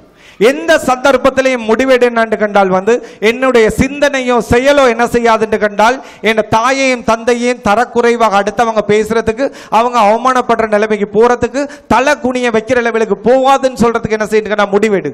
இது என்ன போதும்? இறைவன் போதுமானவன் ஒன்னு என்ன செய்ய, இங்கேயும் அங்கேயும் இனிலன்ற மாதிரி நல்லாக வாழ வைக்கிறதுக்கு. இறைவன் சொல்றான், பெற்றோரின் திருப்தியில் என்ற திருப்தி இருக்குதுன்னு சொல்லி போட்டு. ஆகவே படி உன்ன தாயும் தந்தையும் சந்தோஷப்படணும் என்று இறைவன் போதுமானவன் சந்தோஷப்பட்டு கொள்ளுவான். நான் படி உம்மாவை சந்தோஷப்படுத்தி பார்க்கணும் என்று, நான் படிச்சது என் உம்மாவை சந்தோஷப்படுத்தி பார்க்கணும் என்று. நான் A level ஃபர்ஸ்ட் இயர்ல இருக்கிறேன். எங்க உம்மா என்ன செய்வாங்கன்னு, நான் ஃப்ரீயா இருக்கிறேன், ரெஸ்டா இருக்கிறேன், அவ சொல்றத கேட்கிற மைண்ட் செட்ல இருக்கிறேன்னு சொல்ற நேரங்கள்ல அப்படியே கூப்பிட்டு என்ன செய்வாங்கன்னா மடியில வச்சு கொள்ளுவாங்க. மடியில அப்படியே படுக்க வச்சுக்கொண்டு தலையை தடவி தடவி 3 சென்டென்ஸ் எங்க உம்மா சொல்லுவாங்க. ஃபாசிர், குடும்பத்துல யாரும் பெருசா படிச்சவங்க இல்லடா, நீ படிக்கணும்னு ஆசைப்படுறேன், உண்ட பேரை வச்சு எங்கட குடும்பம் கூப்பிடப்படணுமடாண்டுவாங்க. எப்படி? குடும்பத்துல யாரும் பெருசா படிச்சவங்க இல்லடான்னு அர்த்தம். எங்கட வீட்டுல 5 பிள்ளைகள், 5 பிள்ளைல கடைசி பிள்ளை நான். எங்கட வாப்பா ஒரு காலம் என்னன்னா பெரிய பிசினஸ் பண்ணா இருந்தவர். ஏதோ ஒரு காரணத்தால் என்ன செஞ்சேன்னு, பிசினஸ் விழுந்ததுல எந்த அளவுக்கு ஒரு கஷ்டம் வந்துச்சுன்னு கண்டால் 3 நேரம் சரியா சாப்பிட்டு கொள்ளையில, அது ஒரு நேரம் சாப்பிட்டு அடுத்த நேரம் சாப்பிடுவோம்னு தெரியாது. எங்க உம்மா சொல்லுவாங்க, அந்த பிசினஸ் நல்லா போயிட்டு கொண்டு இருக்கிற காலத்துல பாக்ஸ்ல இப்படி பெரிய பாக்ஸ்ல என்ன செய்வாங்களாம்னு ஜுவல்லரி போட்டு வச்சிருப்பாங்களாம் சொல்லுவாங்க உம்மா. ஸோ அப்படி இருந்த குடும்பம் என்ன செஞ்சுட்டு கண்டால் மிச்சம் ஒரு கஷ்டத்துக்கு வந்துச்சுது. ஸ்கூல் விட்டு வார நேரங்கள்லாம் எங்களுக்கு சாப்பாடு இருக்குமா இல்லையான்னு தெரியாது, அவ்வளோ கஷ்டம். ஒரு நாள் நான் என்ன செய்யறேன்னா, ஸ்கூல் விட்டு வந்துட்டு இருக்கிறேன், உம்மா ஹாஃப்வே வந்துட்டாங்க என்ன தேடிக்கொண்டு. என்ன காரணம்டா, மவன் காலையில் சாப்பிட்டுட்டு போகல, பொக்கெட் மணி எடுத்துட்டு போவோம் இல்லை, லஞ்ச் எடுத்துட்டு போவோம் இல்லை, புள்ள பசியில் இருந்து எங்கேயாவது மயங்கி விழுந்திருக்குமோன்ற ஒரு சந்தேகத்தில் என்ன செய்யறாங்கன்னா தேடி வந்திருக்கிறாங்க. என்ன கண்டதும் அப்படியே கட்டி பிடிச்சு கொண்டாங்க, அணைச்சு கொண்ட மாதிரியே வீடு மட்டும் கூட்டு போனதெல்லாம் இன்னும் கண்ணுக்குள்ளுக்கு ஞாபகத்தில் இருக்குது. ஸோ என்ன செய்யறான்னு கண்டா இந்த மெசேஜ் சொல்றா. ஆகவே வாப்பாக்கு மற்ற 4 பேரையும் பிடிச்சு கொள்ளலாம் போச்சு. இளைய மவன் நான் படிக்கணும்னு உம்மா ஆசைப்படுறாங்க, எப்படியாவது ஒன்ன படிப்பிக்கணும்னு. 2வது சொல்றாங்க, என்னது, நீ படிக்கணும்னு ஆசைப்படுறேன், ஒண்ட நீ எந்த அளவுக்கு படிச்சு வரணும்னா ஒண்ட பேரை வச்சு எங்கட குடும்பம் கூப்பிடப்படணும்டா, ஒண்ட நீ எங்கட குடும்பத்துக்கு அடையாளமாக மாறணும். அது அர்த்தம் என்னன்னா, ரசூல்லோட ஹதீஸ் ஒன்று இருக்குது, அதாவது யார் நல்ல மனுஷன்டா, யார் அதிகமான மக்களுக்கு பிரயோஜனமானவனா இருக்கிறாரோ அவன் தான் நல்ல மனுஷன். ஆகவே ஒரு பிள்ளைட பேர் எப்ப குடும்பத்துக்கு வைக்கப்படும் என்றால் அவர் சமூகத்துக்கு நல்ல விஷயங்கள் செய்யற நேரம் தான் என்ன செய்யும். அவர் எத்தனையாவது பிள்ளையா இருந்தாலும் சரி அவர பேர் அந்த குடும்பத்துக்கு அடையாளமாக மாறும் என்று சொல்றது. சோ அந்த செய்தியை சொல்றாங்க. இப்ப எனக்கு ஆரம்பத்தில் என்ன செய்யும் கண்டால் இது உமா சொல்ற நேரம் இரிட்டேஷன் ஆரம்பிச்சு, நடப்பா இந்த மனுஷன் இதே சொல்லிட்டு இருக்குது. ஏன்னா ஒரு 16-17 வயசு பிள்ளைக்கு இந்த மாதிரி செய்ய சொன்னா கொஞ்சம் கோபம் வர பார்க்கும். ஆனா கோபம் வராது, இருக்கிறது உம்மட மடியில. நான் கேட்கிறேன், எத்தனை பேர் இருக்கிறீங்கடாப்பா உம்மட மடியில படுத்துக் கொள்றவங்க, வாப்பாட அப்படி தோல்ல சாஞ்சு கொள்றவங்க, எப்படி வாப்பாடோட சேர்ந்து ஒரு ஃப்ரெண்ட்லியா இருக்கிறவங்க எல்லாம் சொல்லுங்கப்பா. உம்மட மடியில படுத்துக் கொள்றவங்க கை வைத்துங்கப்பா. நீ மிஸ் பண்ணா கண்டா உலகத்தில் இருக்கிற சந்தோஷமான இடம், put your hands down. நீ உலகத்தில் இருக்கிற ஆக நிம்மதியான இடம், சந்தோஷமான இடம் எதுன்னு கேட்டால் தாயிடம் அடிதான். இதை மிஸ் பண்ணா இதை விட நீ மிஸ் பண்றதுக்கு உலகத்தில் ஒன்றுமே கிடையாது. தாய் இல்லாம போனோன்னு தான் கவலைப்படுவா, எனக்கு ஒரு தாய் இல்லையே அவட மடியில படுத்துக் கொள்றதுக்கு. நீ தாயிட மடியில் இருக்கும், தாய் தலையை தடவி விடவும் தோல்ல தட்டவும் அது சுகமே தனி. அவன் தாய் தலையை தடவி தடவி தட்டி தட்டி சொல்றா. ஒரு 6 மாசம் சொன்னா. என் உம்மா 6ஆம் வகுப்பு படிச்ச மனுஷி, ஆனா அவ இன்றைக்கு என்ன அப்ரோச் பண்ண விதத்தை பார்க்குற நேரம் சைக்காலஜில PhD முடிச்ச ஒரு ஆள் மாதிரி ஹேண்டில் பண்ணிருக்கிறா. ஒரு 16-17 வயசு பிள்ளைய. ஏன்னா மடியில வச்சு சொன்னா அவன் கோவப்பட மாட்டான், அவன் கவனமாக கேட்பான். அந்த 6 மாசம் சொல்ல சொல்ல சொல்ல நான் சொன்னேன், மேல் மனதிலிருந்து ஆள் மனதுக்கு இறங்குது. இறங்கினது என்ன நடக்குதுன்னா, நான் முடிவெடுக்கிறேன், என் உம்மாட ஆசை ஒன்று இருக்குது இல்லப்பா, என் உம்மாக்கு இன்னொரு பிள்ளை இல்லையே, நான் பாட்டுக்கு கடைசி பிள்ளையா பிறந்து தொலைச்சிட்டேனே, உம்மாக்கு இந்த ஆசையை நிறைவேற்றி வைக்காம நானும் போயிட்டேன் கண்டா என் உம்மா ஆசை நிறைவேறாம மூத்தா போயிட்டுருவாங்களே, வாழ்நாள் முழுக்க நான் கவலைப்பட வேண்டுமே, உம்மோட ஆசையை நிறைவேற்றாது புள்ளன்னு சொல்லி போட்டு இப்படி எல்லாம் ஓடவும் என்ன செய்ய 2 கண்டா முடிவெடுக்கிறேன், உம்மாக்காக வேண்டி படிக்கிறதானு சொல்லி போட்டு முடிவெடுத்து சீரியஸாக A-level ஒர்க் பண்ண ஆரம்பிக்கிறேன். கிரேட் 12 இருந்து 13க்கு போற நேரம், கிரேட் 12 இருந்து 13க்கு போற நேரம் என் ஆவரேஜ் 96.7, 96.7%. அந்த ஆவரேஜ் அதுக்கு முந்தி யாரும் எடுத்திருக்க மாட்டாங்கன்னு நினைக்கிறேன். அதனால என்ன நடந்துச்சுன்னு கண்டா முழு ஸ்கூல்ல அந்த 4 சப்ஜெக்ட் டீச்சர்ஸும் இயர் எண்ட் அசம்பிளியை கிட்டத்தட்ட முழு ஸ்கூலையும் கூட்டி வச்சு ஒரு அவார்ட் செரமனி மாதிரி நடத்தினாங்க. ஃபாசிர் மொஹிடீன் கூப்பிட்டு அவார்ட் தந்து கொண்டிருக்கிறாங்க. நான் 4 முறை ஏறி இறங்கிட்டு இருக்கிறேன். முழு ஸ்கூலும் கை தட்டுது. இப்போ என்ன மைண்ட்ல என்ன ஓடுதுன்னு கண்டா, அடடா நாம அச்சீவ் பண்ண உலகம் இருக்குதப்பா செலிப்ரேட் பண்றதுக்கு, ஏன் இன்னும் ஹார்டாக ஒர்க் பண்ணப்படாதுன்னு இன்னும் ஹார்டாக ஒர்க் பண்ண ஆரம்பிக்கிறேன். கிரேட் 12 இருந்து 13க்கு இப்போ 6 மாசம் ஹார்ட் ஒர்க் போய்த்து கொண்டிருக்குது. மறுபடியும் எக்ஸாமுக்கு ஒரு 6 மாசம் இருக்கிற நேரம் கேப்டன் பிரின்சிபல் சார் என்ன செஞ்சாருண்டா, ஆஃபீஸுக்கு கூப்பிட்டு அனுப்பினார். என்ன சார்னு போயிட்டு கேட்குறேன். அவர் சொன்னார், ஃபாசிர் நான் உனக்கு ஸ்கூலில் ரூம் போட்டு தரேன், நீ ஸ்கூலில் தங்கி படிக்கிறான்டாரு. சரி சார் நான் படிக்கிறேன், எனக்கு விலகுது பிரின்சிபல் சார் என்னமோ பெரிய ஒரு ரிசல்ட்ஸ் எதிர்பார்க்குறாருண்டு. ஆக ஸ்கூல்லே படிக்கிறது, அங்கே தங்கி கொள்றது, வீட்டில் இந்த சாப்பாடு வரும் சாப்பிட்டு கொள்றது, தேவைண்டா மட்டும் வீட்டுக்கு போயிட்டு வர்றது, இப்படி ஒரு 6 மாசம் ஓடுது. 1995 ஆகஸ்ட்ல என்ன செய்யறேன் கண்டா, A-level காமர்ஸ் ஸ்ட்ரீம்ல சிட் பண்றேன். அல்ஹம்துலில்லா படிச்ச மட்டுக்கும் எக்ஸாம் மிச்சம் லேசா இருந்தது. 1996 January 1st ரிசல்ட்ஸ் அவுட். உங்களுக்கெல்லாம் பிள்ளைகள் இன்றைக்கு SMS-ல பார்க்கலாம், இன்டர்நெட்ல ரிசல்ட்ஸ் பார்க்கலாம். எங்கட காலத்தில் ரிசல்ட்ஸ் என்ன செய்யலாதுன்னு கண்டால் இன்டர்நெட்ல எல்லாம் SMS-ல எல்லாம் பார்க்க இயலாது. ஹார்ட் காப்பி ஸ்கூலுக்கு வரும், அதான் பார்த்துக்கொள்ளும். இப்போ என்ன செய்கிறாங்கன்னு அட் அரவுண்ட் 12:30 பகல் 12:30 மணி இருக்கும். எனக்கு படிப்பிச்ச டீச்சர்ஸ், என் ஃப்ரெண்ட்ஸ் மார், என் ஜூனியர்ஸ் அந்த பெரிய ஒரு குரூப் வீட்டை நோக்கி ஓடி வராங்க. ஃபாசிர் ஃபாசிர் ஃபாசிர் என்ன விஷயம், ரிசல்ட்ஸ் வந்திருக்குது. So what, hey you have created history in R school. எங்களோட ஸ்கூலில் 90 வருஷ ஹிஸ்ட்ரிக்கு ஓண்ட ரிசல்ட்ஸ் தான் பெஸ்ட் ரிசல்ட்ஸ் என்னாங்க. எப்படி 90 வருஷ ஹிஸ்டரிக்கு ஓண்ட ரிசல்ட்ஸ் தான் பெஸ்ட் ரிசல்ட்ஸ் என்னாங்க. சந்தோஷப்படணுமா இல்லையா? 4 பேர்கிட்ட சொல்லணுமா இல்லையா? செலிப்ரேட் பண்ணுமா இல்லையா? இது எதையுமே செய்யற மைண்ட் செட்ல நான் இருக்க இல்லை. எந்த தாய் இந்த ரிசல்ட்ஸை பார்க்கணும் என்று துடிச்சு கொண்டிருந்தாலோ, எந்த தாய் இந்த ரிசல்ட்ஸை பார்த்தால் இன்ற பொழுதில் பெரிதுவக்கும் தன் மகன் சான்றோன் என கேட்ட தாய் என்று சொல்ற ஆக சந்தோஷமான பெண்மணியாக இந்த உலகத்துல மாறி இருப்பாளோ, எந்த தாய் இந்த ரிசல்ட்ஸுக்கு பின்னுக்கு மோட்டிவேஷன் தந்து கொண்டிருந்தாலோ, எந்த ரிசல்ட்ஸை கேட்டிருந்தால் அடுத்தவங்ககிட்ட மார்பு தட்டி ஏண்டம் அவன் தான் இந்த ரெக்கார்ட் பிரேக்கிங் ரிசல்ட்ஸை ப்ரெடிக்ட் பண்ணிருக்கான் சொல்லிருப்பாளோ, அந்த தாய் அதே நாள் காலையில 10:30 மணிக்கு கண்டி ஹாஸ்பிட்டல்ல மவுத் என்ற செய்தி வந்தது. உம்மா மவுத்து காலையில 10:30 மணிக்கு, மவண்ட ரிசல்ட்ஸ் வருது பகல் 12:30 மணிக்கு. எந்த தாய்க்கு எந்த ரிசல்ட்ஸ் என்னன்னு தெரிஞ்சுக்கொள்ள கிடைக்கல. எந்த தாய்க்கு எந்த மவன் தான் சாதிச்சிட்டான்னு ஊருக்கெல்லாம் மார்பு தட்டி பெருமையாக பேச இல்லை, சந்தர்ப்பம் கிடைக்கல. எந்த தாய்க்கு ஈன்ற பொழுது பெரிதுவக்கும் தன் மகன் சான்றோன் என்று கேட்ட தாய் என்று சொல்ற சந்தோஷத்துல உச்சத்தை அனுபவிக்க கிடைக்கல. ஆனா பாய்ஸ் ஒரு விஷயம் சொல்றேன், கேர்ள்ஸ் கவனமா கேட்டுக்கொள்ளுங்க. எந்த உம்மா என்கிட்ட சொன்னாங்க, அதனால எனக்கு தெரிஞ்சிச்சு என் உம்மாக்குள்ளுக்கு இப்படி ஒரு எதிர்பார்ப்பு இருக்குதுண்டு. உங்களோட தாய் தந்தை சொன்னாங்களா இல்லையான்னு தெரியாது. ஆனா ஒவ்வொரு தாய்க்கும் ஒவ்வொரு தந்தைக்கும் ஒவ்வொரு என்ன செய்யறோம் என்றால் கனவு வளர்த்துட்டு இருக்கிறோம். எந்த புள்ள சாதிப்பான், எந்த பிள்ளைகள் எல்லாரையும் தலை நிமிந்து வாழ்ற அளவுக்கு என்ன செய்வாங்கன்னு கண்டால் பெரிய அடைவுகளை காணுவான். எந்த மவன் இவன் தான் சொல்லி போட்டு கொண்டாடுற அளவுக்கு நாங்கள் என்ன செய்வோம் என்று கண்டால் நீங்களோட பிள்ளைங்களை வாழ வைப்பான்னு சொல்ற அளவுக்கெல்லாம் கனவுகளோட ஒவ்வொரு பேரண்ட்டும் வாழ்ந்துட்டு இருக்கிறாங்க. இந்த பேரண்ட்டை நீ சந்தோஷப்படுத்த போறியா இல்ல நீ அவங்கள தலை குனிஞ்சு வாழ வைக்க போறியான்னு சொல்றது உண்ட கையில தான் இருக்குது. So choice is yours. இறைவன் என்ன செஞ்சிருக்கிறான்டா ஒண்ட கையில தந்திருக்கிறான். எதை தெரிவு செய்யறேன்னு சொல்றது மொண்ட கையில தான் இருக்குது. எல்லாரும் சொல்லுவாங்க சொர்க்கம் நரகம் என்ன செய்யப்பட்டிருக்குதுன்னு கண்டால் தீர்மானிக்கப்பட்டது.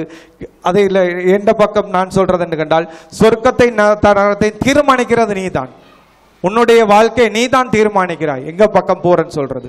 இறைவன் அந்த சாய்ஸை தந்திருக்கிறான்.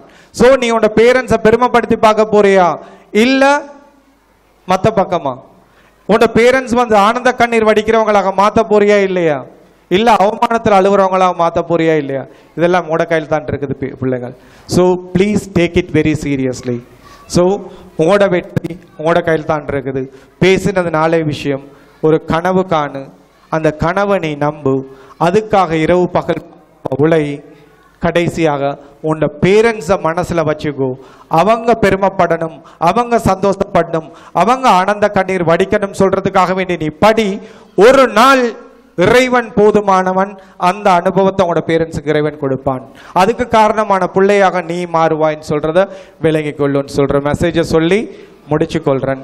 இப்ப தரப்போற டைம் என்னண்டா, இவ்வளவு நேரம் நான் பேசியிருக்கிறேன். இன்னும் 20 நிமிஷம் இருக்குது. அது உங்களுக்குரிய நேரம். நீங்க பேசுற நேரங்கள்ல அதுக்கு தேவையான விஷயங்களை நான் பேசுவேன். அது நேரம் உங்களுக்கு ஏதும் கேட்டு தெரிஞ்சு கொள்ளணும் என்று கண்டால் அதையும் என்கிட்ட கேட்டுக்கொள்ளலாம். This 20 minutes for you people. இந்த ப்ரோக்ராம் எப்படி இருந்ததுன்னு சொல்றதை பத்தி யாராவது முன்னுக்கு உங்களோட கருத்தை சொல்லுங்க பாப்போம். முதலாவது ஏண்டா உங்களுக்கு பெண்ணுக்கு ஒரு டீம் என்ன செஞ்சிருக்கிறாங்கன்னு பிள்ளைகள் கவனமா கேட்டுக்கொள்ளுங்க. இந்த ஸ்கூலுக்கு ஒரு 5 வருஷத்து திட்டத்தை போடணும். இந்த 5 வருஷத்துல இந்த ஸ்கூல் ஒரு மாடல் ஸ்கூலாக மாறணும். ரைட் என்று சொல்ற பெரிய ஒரு கனவோடு என்ன செய்யறாங்கன்னா பெரிய ஒரு விஷனை சுமந்து கொண்டு ஒரு டீம் ரெடியாக இருக்கிறாங்க. அவங்க முன்னுக்கும் இருக்கிறாங்க, பின்னுக்கும் இருக்கிறாங்க. இதுக்கு இரவு பகலாக உழைக்கிறதுக்கு தயாராகிறாங்க. ஆனா அந்த அவங்களோட உழைப்பும் அவங்களோட கனவும் எப்ப நனவாகும் என்று கண்டால் பிள்ளைகள் நீங்க அந்த கனவை சுமந்துட்டு நீங்க ஓடுற நேரம் தான் அந்த விஷயம் நடக்கும். ஆனா பின்னுக்கு இருந்து அவ்வளவு சப்போர்ட்டையும் தர ரெடியா இருக்கிறாங்க. போன வீக் உங்களோட டீச்சர்ஸோட பேசினோம், இன்றைக்கு உங்களோட பேசுறோம். வாரம் 3ஆம் தேதி டிசம்பர் 3ஆம் தேதி ஞாயிற்றுக்கிழமை காலையில் 9 மணிக்கு இதே இடத்துல உங்களோட பேரண்ட்ஸை சந்திக்க போறோம். முழு ஸ்கூல்டையும் பேரண்ட்ஸை சந்திக்க போறோம். ஸோ நீங்க என்ன செய்யணும்னு இந்த மெசேஜை கொண்டு போயிட்டு ஒவ்வொருத்தரும் சொல்லணும். உங்களோட வீடு சந்தோஷமா இருக்கணும், குடும்ப வாப்பா சந்தோஷமா இருக்கணும். நீங்க எல்லாம் குடும்பத்துல ஒரு சொர்க்கத்துல சாயல் உங்களோட வீட்டுக்கு தெரியணும்னு ஆசைப்பட்டீங்கன்னால் என்ன செய்யுங்கன்னா கட்டாயம் உம்மா வாப்பா 2 பேருக்கிட்டையும் சொல்லுங்க. நீங்க 2 பேரும் போங்க, 2 பேரும் போயிட்டு உட்காருங்க. நாங்க குடும்பமாக வேலை செஞ்சு எங்க குடும்பத்தை நாங்க என்ன செய்வோம், ஊர்ல ஒரு முன்மாதிரியான குடும்பமாக மாத்துவோம். உம்மா வாப்பான்னு சொல்லி போட்டு நீங்க ஆரம்பிக்கணும் இந்த பயணத்தை. நீங்க போயிட்டு சொல்லணும், வாப்பா நீங்க என்ன காரணம் கொண்டு காரணம் சொல்ல வேணாம், எனக்கு இன்றைக்கு டைம் இல்லைன்னு சொல்லி போட்டு நீங்க இப்பதே சொல்லுங்க. 3ஆம் தேதி 9 மணிக்கு நீங்க ஸ்கூல்ல இருக்கிறீங்க. ஆகவே நாங்க குடும்பமாக எல்லாரும் சேர்ந்து ஒரு பிளான் போட்டு திட்டம் போட்டு ஒரு விஷனோட வேலை செய்வோம். எங்கட குடும்பத்தை முன்மாதிரியான குடும்பமாக மாத்துவோம். ஊர் உலகம் கொண்டாடுற ஒரு குடும்பமாக மாத்த போறோம் பாப்பா. இனிஷியேட்டிவ் பிள்ளைகள் இருந்து வரட்டும், விளங்குதா? ஆகவே எப்ப நாங்க அடுத்த மீட்டிங் நடத்த போறோம், டிசம்பர் 3ஆம் தேதி உங்களோட உம்மா பாப்பாக்குள்ள ப்ரோக்ராம், பேரண்ட்ஸுக்குள்ள ப்ரோக்ராம் இருக்குது. எந்த காரணம் கொண்டும் உம்மா மட்டும் வரப்படாது. என்ன செய்யுங்க, உம்மா வாப்பா 2 பேரையும் அனுப்பி வைங்க, அவங்க 2 பேரும் இருக்கிற நேரத்தில். ஸோ என்ன செய்யும், குடும்பமாக சேர்ந்து ஒரு விஷனை நோக்கி வேலை செய்வீங்க. உங்களோட குடும்பம் ஒரு முன்மாதிரியான குடும்பமாக மாறுறதுக்கு அது காரணமா இருக்கும். டிசம்பர் 3 ஞாயிற்றுக்கிழமை காலையில் 9 மணிக்கு இதே இடத்துல நடக்கும். எஸ், இந்த ப்ரோக்ராம் எப்படி இருந்தது முதலாவது அதை சொல்லுங்கள். அதுக்கப்புறம் கேள்வி பதிலுக்கு போகலாம். யார் வரப்போறீங்க? இதுக்கு மேலே உங்களால் எந்திரிச்சு பேசலாம இருக்குதுன்னு கண்டால் அது அவ்வளோ நல்லம் இல்லை. எந்திரிங்க. கண்ணீர் மட்டும் வந்து போதாது, அது வார்த்தைகளாக வெளிப்படணும் என்று சொல்றதுதான். யார் வரப்போறீங்க? இதுக்கு மேலே நான் மற்ற ஸ்கூல்ஸ்ல எல்லாம் நான் நடக்கிறத சொல்றேன். பிள்ளைங்கள் கடைசிக்கு போதும்பா நீங்க எந்திரிங்க, போதும் ராஜா எந்திரிக்க போதும், இவ்வளவு பேர் பேசினா போதும்னு நிப்பாட்டி கொள்ளுவோம். அதே அனுபவம் இங்க ஜஹிரால கிடைக்கணும்னு சொல்லிவிட்டு ஆசைப்படுறேன். நீங்க உட்கார்ந்து இருக்க மட்டும் என்னான்னு கண்டால் உங்களை சுத்திக்குள்ளவங்களுக்கு ஒரு நம்பிக்கை என்ன செய்யாது, வளராது. உங்களுக்கு ஒரு விஷயம் தேவைன்னு நீங்க தான் முன்னுக்கு போகணும். போயிட்டு சொல்லுங்க இந்த ப்ரோக்ராம் எப்படி இருந்ததுன்னு. முதலாவது அவங்க திருப்திப்படுவாங்க. ரெண்டாவது விஷயம், உங்களுக்காக இன்னும் நிறைய வேலை செய்யணும்னு ஆசைப்படுவாங்க. யார் வரப்போறீங்க?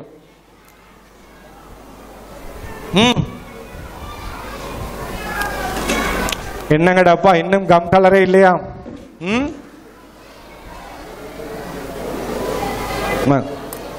வரீங்களா? S, come come come. Right, பின்னுக்கு இருந்த ஆள் வருது பாத்தீங்களா? அடுத்தவங்களுக்கு சான்ஸ் கொடுக்காம கம் கம் கம் கம். சத்தமா கை தட்டுங்கடாப்பா. நீங்களும் வாங்க வாங்க. வேற யாரு வரப்போறீங்க? வேற யாரு? Boys come come come come come. வாங்க வாங்க. வேற வேற வேற வேற.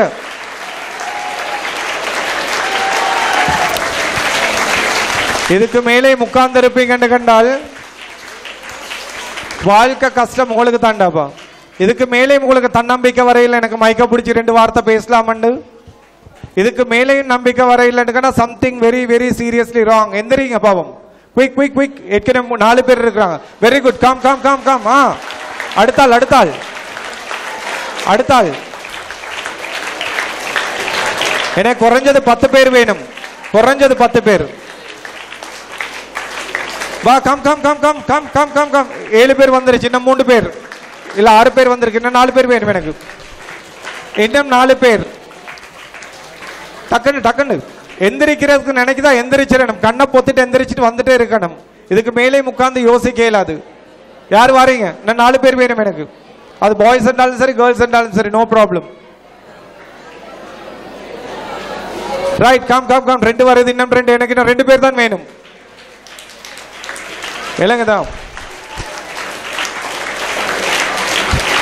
S, come come come come come. இன்னொண்டு இன்னும் ஒருத்தர். அது பாய்ஸ்ல இருந்து வந்தா நல்லா இருக்கும் நினைக்கிறேன். பாய்ஸ்ல இருந்து இன்னொருத்தர் முன்னுக்கு வரலாம். யார் வர போறீங்க?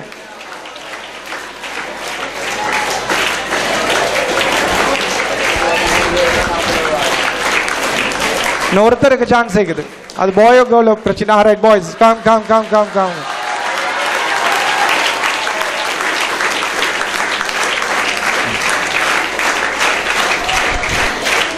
மைக் கிடைச்சிருச்சு. எப்படி இருந்தது ப்ரோக்ராம்?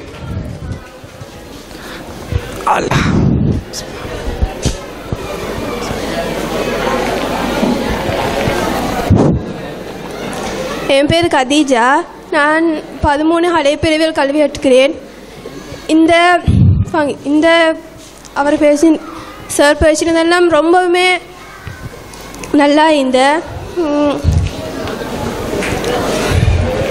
சார் பேசினதால் எங்களுக்கு இன்னும் நல்லா படிக்கணும், எப்படி படிக்கணும், எவ்வளோ நல்லா நம்பிக்கையோடு படிக்கணுமென்றதெல்லாம் இந்த மனசு தோன்றின.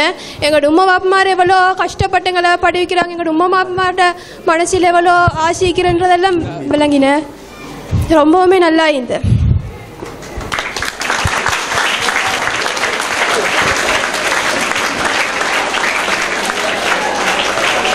அஸ்ஸலாமு அலைக்கும். சார், தெரிந்த அனைத்தையும் தெரியும்படி சொன்னீர்கள், புரிந்த அனைத்தையும் புரியும்படி சொன்னீர்கள்.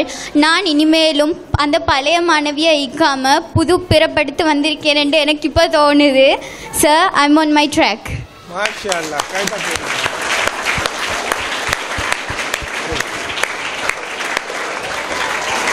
அஸ்ஸலாமு அலைக்கும் வரஹ்மத்துல்லாஹி வபரகாத்துஹு. மனிதனாக பிறந்த ஒருத்தருக்குமே எல்லாருக்குமே அவங்களுக்கு சொல்லி ஒரு கனவு ஒண்டிக்கிறேன். அந்த கனவை நோக்கி நாங்கள் பயணிக்க போக்குள்ள எத்தனையோ தடைகள் வரையிலும் அந்த தடைகளெல்லாம் தாண்டி நாங்கள் எங்களோட அச்சீவை எப்படி சரி அடைஞ்சு கொள்ளணும். அதுதான் எங்களோட வாழ்க்கைக்கான அர்த்தம். இதை பசங்க எங்களை சொல்லி தந்த சஜிதாக்கல்லாக. ஓகே, மாஷா.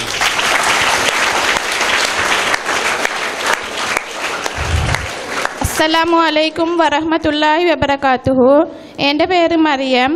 இன்றைக்கு உண்மையிலே இந்த ப்ரோக்ராம் வந்து எங்களுக்கு மிகவும் பிரயோஜனமாக இந்த நிறைய விடயங்களை நாங்கள் படித்து கொண்டு எங்களுக்கு எங்களோட எப்படி நாங்கள் இன்னும் முன்னே போகணுமென்றதையும் இந்த ப்ரோக்ராம் மூலம் தெரிஞ்சு கொண்டு எங்களுக்கு எவ்வளோதான் முன்னே போகணுமோ நாங்கள் அவ்வளோக்கு நாங்கள் முன்னே போகணும் என்றதை நான் இந்த ப்ரோக்ராம் மூலம் தெரிஞ்சு கொண்டேன். ஜஸாக்கல்லாஹு ஹைரா சார்.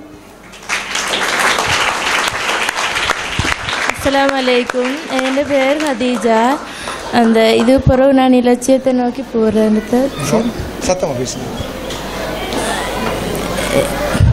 சேர் சென்னதில் மின விளங்கினேன். இதை நோக்கி நான் போகிறேன். Very good. அஸ்ஸலாமு அலைக்கும் வரஹ்மத்துல்லாஹி வபரகாத்துஹு. நான் சுமையா 12 ஆர்ட்ஸ் ஸ்ட்ரீமில் படிக்கிறேன். சார் சொன்னது நல்லா ஐந்து எல்லாமே அந்த ஒருத்தருக்கும் ஒரு கனவு வைக்கிறேன். அந்த கனவை நோக்கி செல்றது தான் இது. இந்த என் லைஃப்பில் கிடைச்ச பெஸ்ட்டான மோட்டிவேட்டண்ட் அது சார்ட மோட்டிவேஷன் தான். ஜஸாக்கல்லாஹு ஹைரா சார்.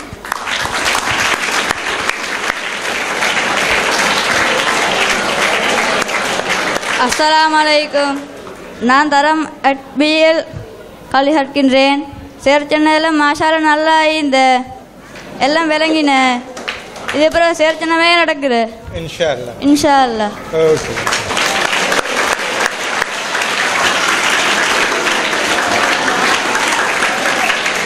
அஸ்ஸலாமு அலைக்கும் வரஹ்மத்துல்லாஹி வபரகாத்துஹு. நான் தரம் 8 கல்வி கற்கின்றேன். சேர்ச்சென்னதெல்லாம் நல்லா இது நான் கிளியராக விளங்கினேன். அதேபோல் சேர்ச்சென்ன மாதிரியே கேட்குறேன்.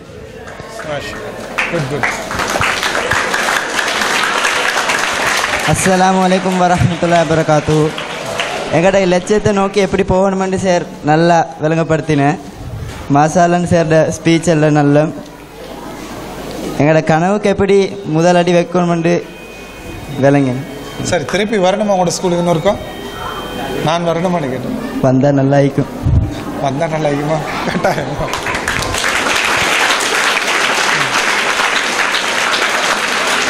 அஸ்ஸலாமு அலைக்கும் வரஹ்மத்துல்லாஹி வபரகாத்துஹு. என் பேர் அப்துல் ரஹ்மான். நான் தரம் 10 கல்வி கற்கின்றேன். எமது பாடசாலைக்கு தேவையான ஒரு நிகழ்வு ஒன்று நடைபெற்றது. வந்து இந்த வளவாரர் அவர்களுக்கும் நன்றிகள்.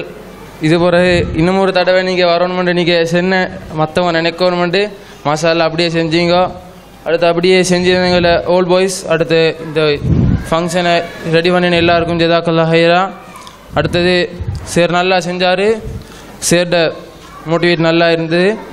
நல்ல பிக்கப் பண்ணின ஸ்கூல் ஸ்டூடெண்ட்ஸ் எல்லாருக்கும் நல்லா வரத்துக்கு இன்ஷா அல்லாஹ் இன்னும் ஒரு தடவை எங்களை சந்திக்கணும். சந்தத்துக்கு ஜஸாக்கல்லாஹு ஹைரா.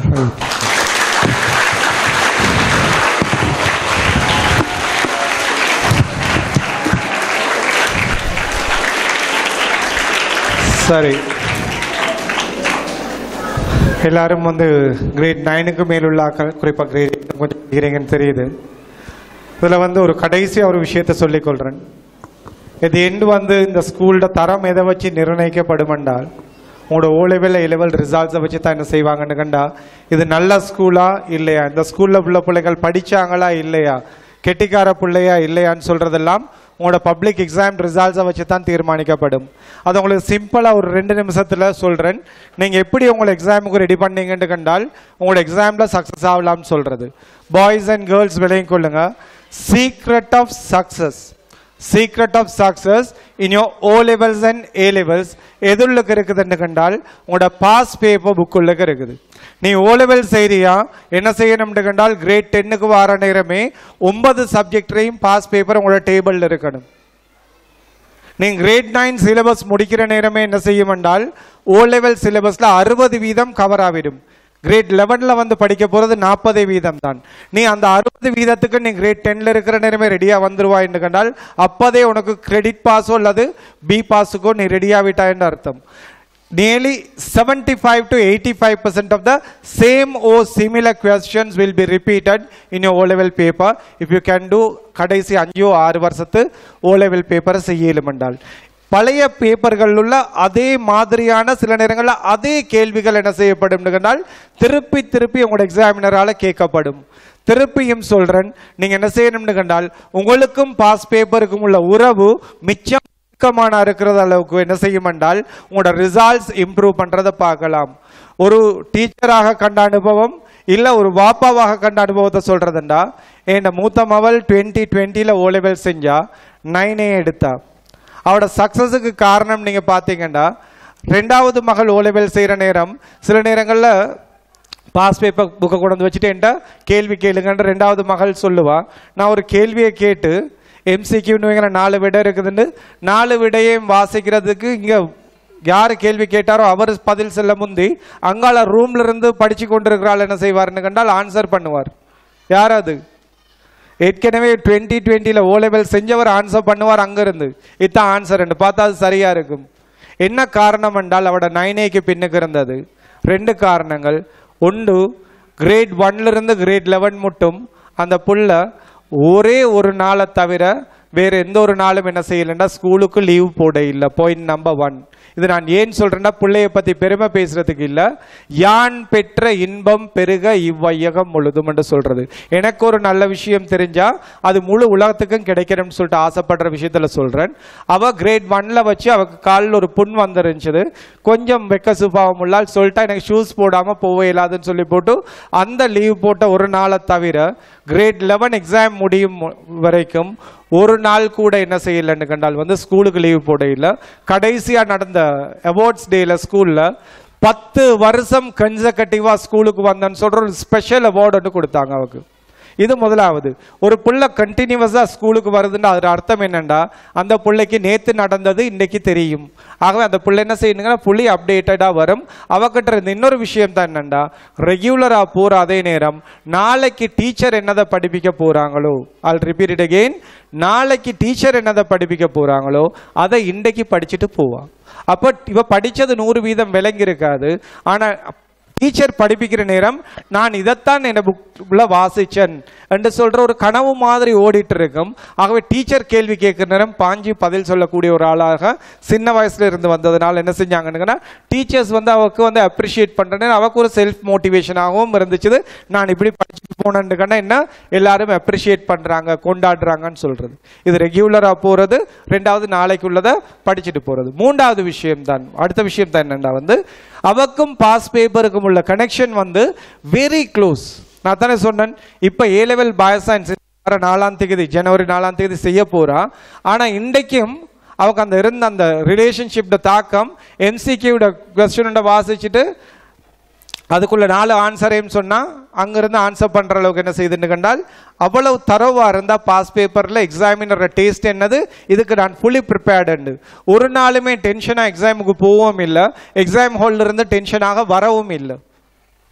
ஸோ அவட 9A சொல்றது எங்களுக்கு பெரிய ஒரு சர்ப்ரைஸாக இருக்கவும் இல்லை. ஏன் அந்த ஃபுல்லா என்ன செஞ்சுன்னா சரியான ஒரு எஃபர்ட்டை போட்டுச்சு, இதுக்குள்ள ரிட்டர்ன் கிடைக்கும் சொல்ற நம்பிக்கை எங்களுக்கும் இருந்தது. ஆஸ் அ ஃபாதர் நான் பேசி கொண்டிருக்கிறேன், ஒரு வாப்பாவாக கதைச்சு கொண்டிருக்கிறேன். இதே எதிர்பார்ப்பு உங்களோட பேரண்ட்ஸுக்கும் வரணும். இதே சந்தோஷத்தை நீங்க உங்களோட பேரண்ட்ஸுக்கும் கொடுக்கணும்னு ஆசைப்பட்டீங்க என்றால் ஒன்று தான் செய்யுங்கண்டா, இப்ப இருந்தே நான் சொன்ன மாதிரி உங்களுக்குன்னு ஒரு இலக்கை வளர்த்து கொண்டு அந்த இலக்கு அடைகிறதுக்கு பொருத்தமானால் நான் தான் சொல்ற முழுமையாக நம்பிக்கொண்டு இரவு பகல் பார்க்காம கடினமாக உழைச்சு கொண்டு அந்த ஹார்ட் ஒர்க்குக்கு ஒரு ஸ்மார்ட் ஒர்க் அண்ட அமைப்புல என்ன செய்யுங்கன்னா வெரி க்ளோஸ் ரிலேஷன்ஷிப் பாஸ் பேப்பரோட என்ன செய்யுங்கன்னா வச்சு கொண்டு போவீங்கன்னா உங்களோட எக்ஸாமினர் டேஸ்ட் என்னது, அவர் எதிர்பார்ப்பு என்னது, எந்த மாதிரியான ஆன்சர்கள் அவர் கேட்கிறான்னு எதிர்பார்க்கிறான்னு தெளிவாக விளங்கி என்ன செய்யலாம் என்றால் கான்ஃபிடென்ட்டாக சந்தோஷமாக எக்ஸாமை போயிட்டு செய்வீங்க. அதே சந்தோஷத்தோட திருப்பி வருவீங்கன்னு சொல்ற செய்தியையும் சொல்லிக் கொள்றேன். இப்போ உங்களோட பக்கத்துல கேட்கறதுக்கு எதுவும் இருந்தா கேட்கலாம் பிள்ளைங்கள். அதுவும் எல்லாருக்கும் சான்ஸ் கிடைக்காது, 2 பேருக்கு தாரன். கேள்விகள் இருந்தா கேட்கலாம்.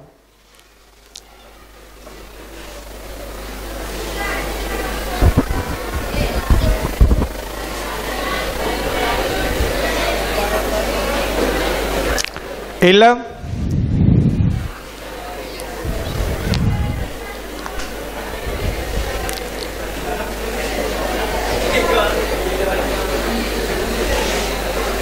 ஏது மாதிரி இருக்குதா கேட்கறதுக்கு?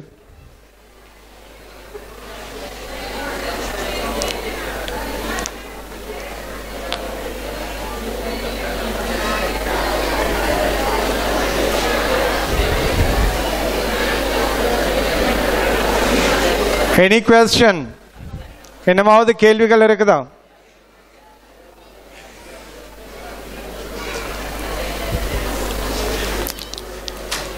ஒரு இடத்தை அமைதியாக்கணும்னு ஒரு விஷயம் செஞ்சா சரி. உங்களுக்கு என்னமாலும் கேட்க இருந்தா கேளுங்கன்னு கேட்டுட்டா தானாவே அமைதியாகிடும். மீன் பாத்தீங்களா, ஆரம்பிக்கிற நேரம் இருந்ததை விட அமைதியா இருக்குது. இப்போ வரணும் இல்லையா?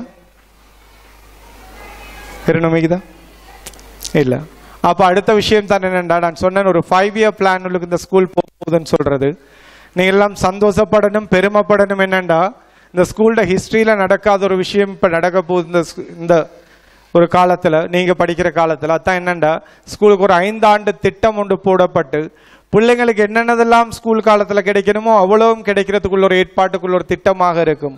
அது கிளாஸ் ரூம் வேலையாக இருக்கட்டும், ஆஃப்டர் ஸ்கூல் வேலைகளாக இருக்கட்டும், ஸ்போர்ட்ஸ் விஷயங்களாக இருக்கட்டும், இல்லை உங்களோட கலை சம்மந்தப்பட்ட விஷயங்களாக இருக்கட்டும், உங்களோட லீடர்ஷிப் சம்மந்தப்பட்ட விஷயங்களாக இருக்கட்டும், இதெல்லாம் பேலன்ஸ் பண்ணப்பட்ட ஒரு ஆல்ரவுண்ட் பர்சனாலிட்டியாக உங்களை வெளியில் கொண்டு வர்றதுக்குள்ள ஒரு வேலை திட்டமாக அது அமையும் இன்ஷா அல்லாஹ்.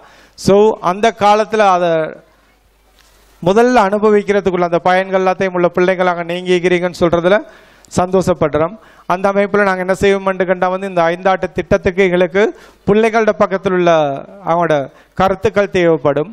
நாங்கள் அதை என்ன செய்வோம்னுக்கண்டா பெட்ச் வாரியாக அல்லது A level யூனிட்டை தனியாகவும் கிரேட் 11s அவங்கள தனியாகவும் நாங்கள் என்ன செய்வோம்னு கண்டால் இதே ஹோலில் சந்திப்போம். உங்களுக்கு அந்த மெசேஜ் வரும். ஸோ இவங்களோட இன்டர்வல் முடிச்சுதா? இப்போ உங்களுக்கு இன்டர்வியூ எடுத்துக்கொள்ளலாம். என்ன சரி, அப்போ எந்த செஷன் முடிச்சது, நான் சார்கிட்ட மைக்க கொடுக்குறேன். So happy to talk to you people. You people are wonderful children. I hope that இந்த 5 year plan work out பண்ணி முடிகிற நேரம் இந்த ஸ்கூல் ஏண்டா ஒரு ஸ்கூலில் உள்ள பிள்ளைங்களை வச்சு தான் அந்த ஸ்கூலில் எவ்வளோ பெரியான அவுட்புட்டை கொண்டு வரலாம் என்று சொல்கிறது இருக்குது. அதுக்கு பொருத்தமான பிள்ளைங்களாக நீங்கள் ஈகிறீங்க, வெல் டிசிப்ளின் சில்ட்ரனாக ஈகிறீங்க. அதனால் இந்த ஸ்கூல் என்ன செய்யலாம்னு கண்டா நல்ல ஒரு நிலைமைக்கு வருமென்ற எதிர்பார்ப்போடு முடிச்சுக்கொள்கிறேன். Wish you all the very best. Very nice talking to you people.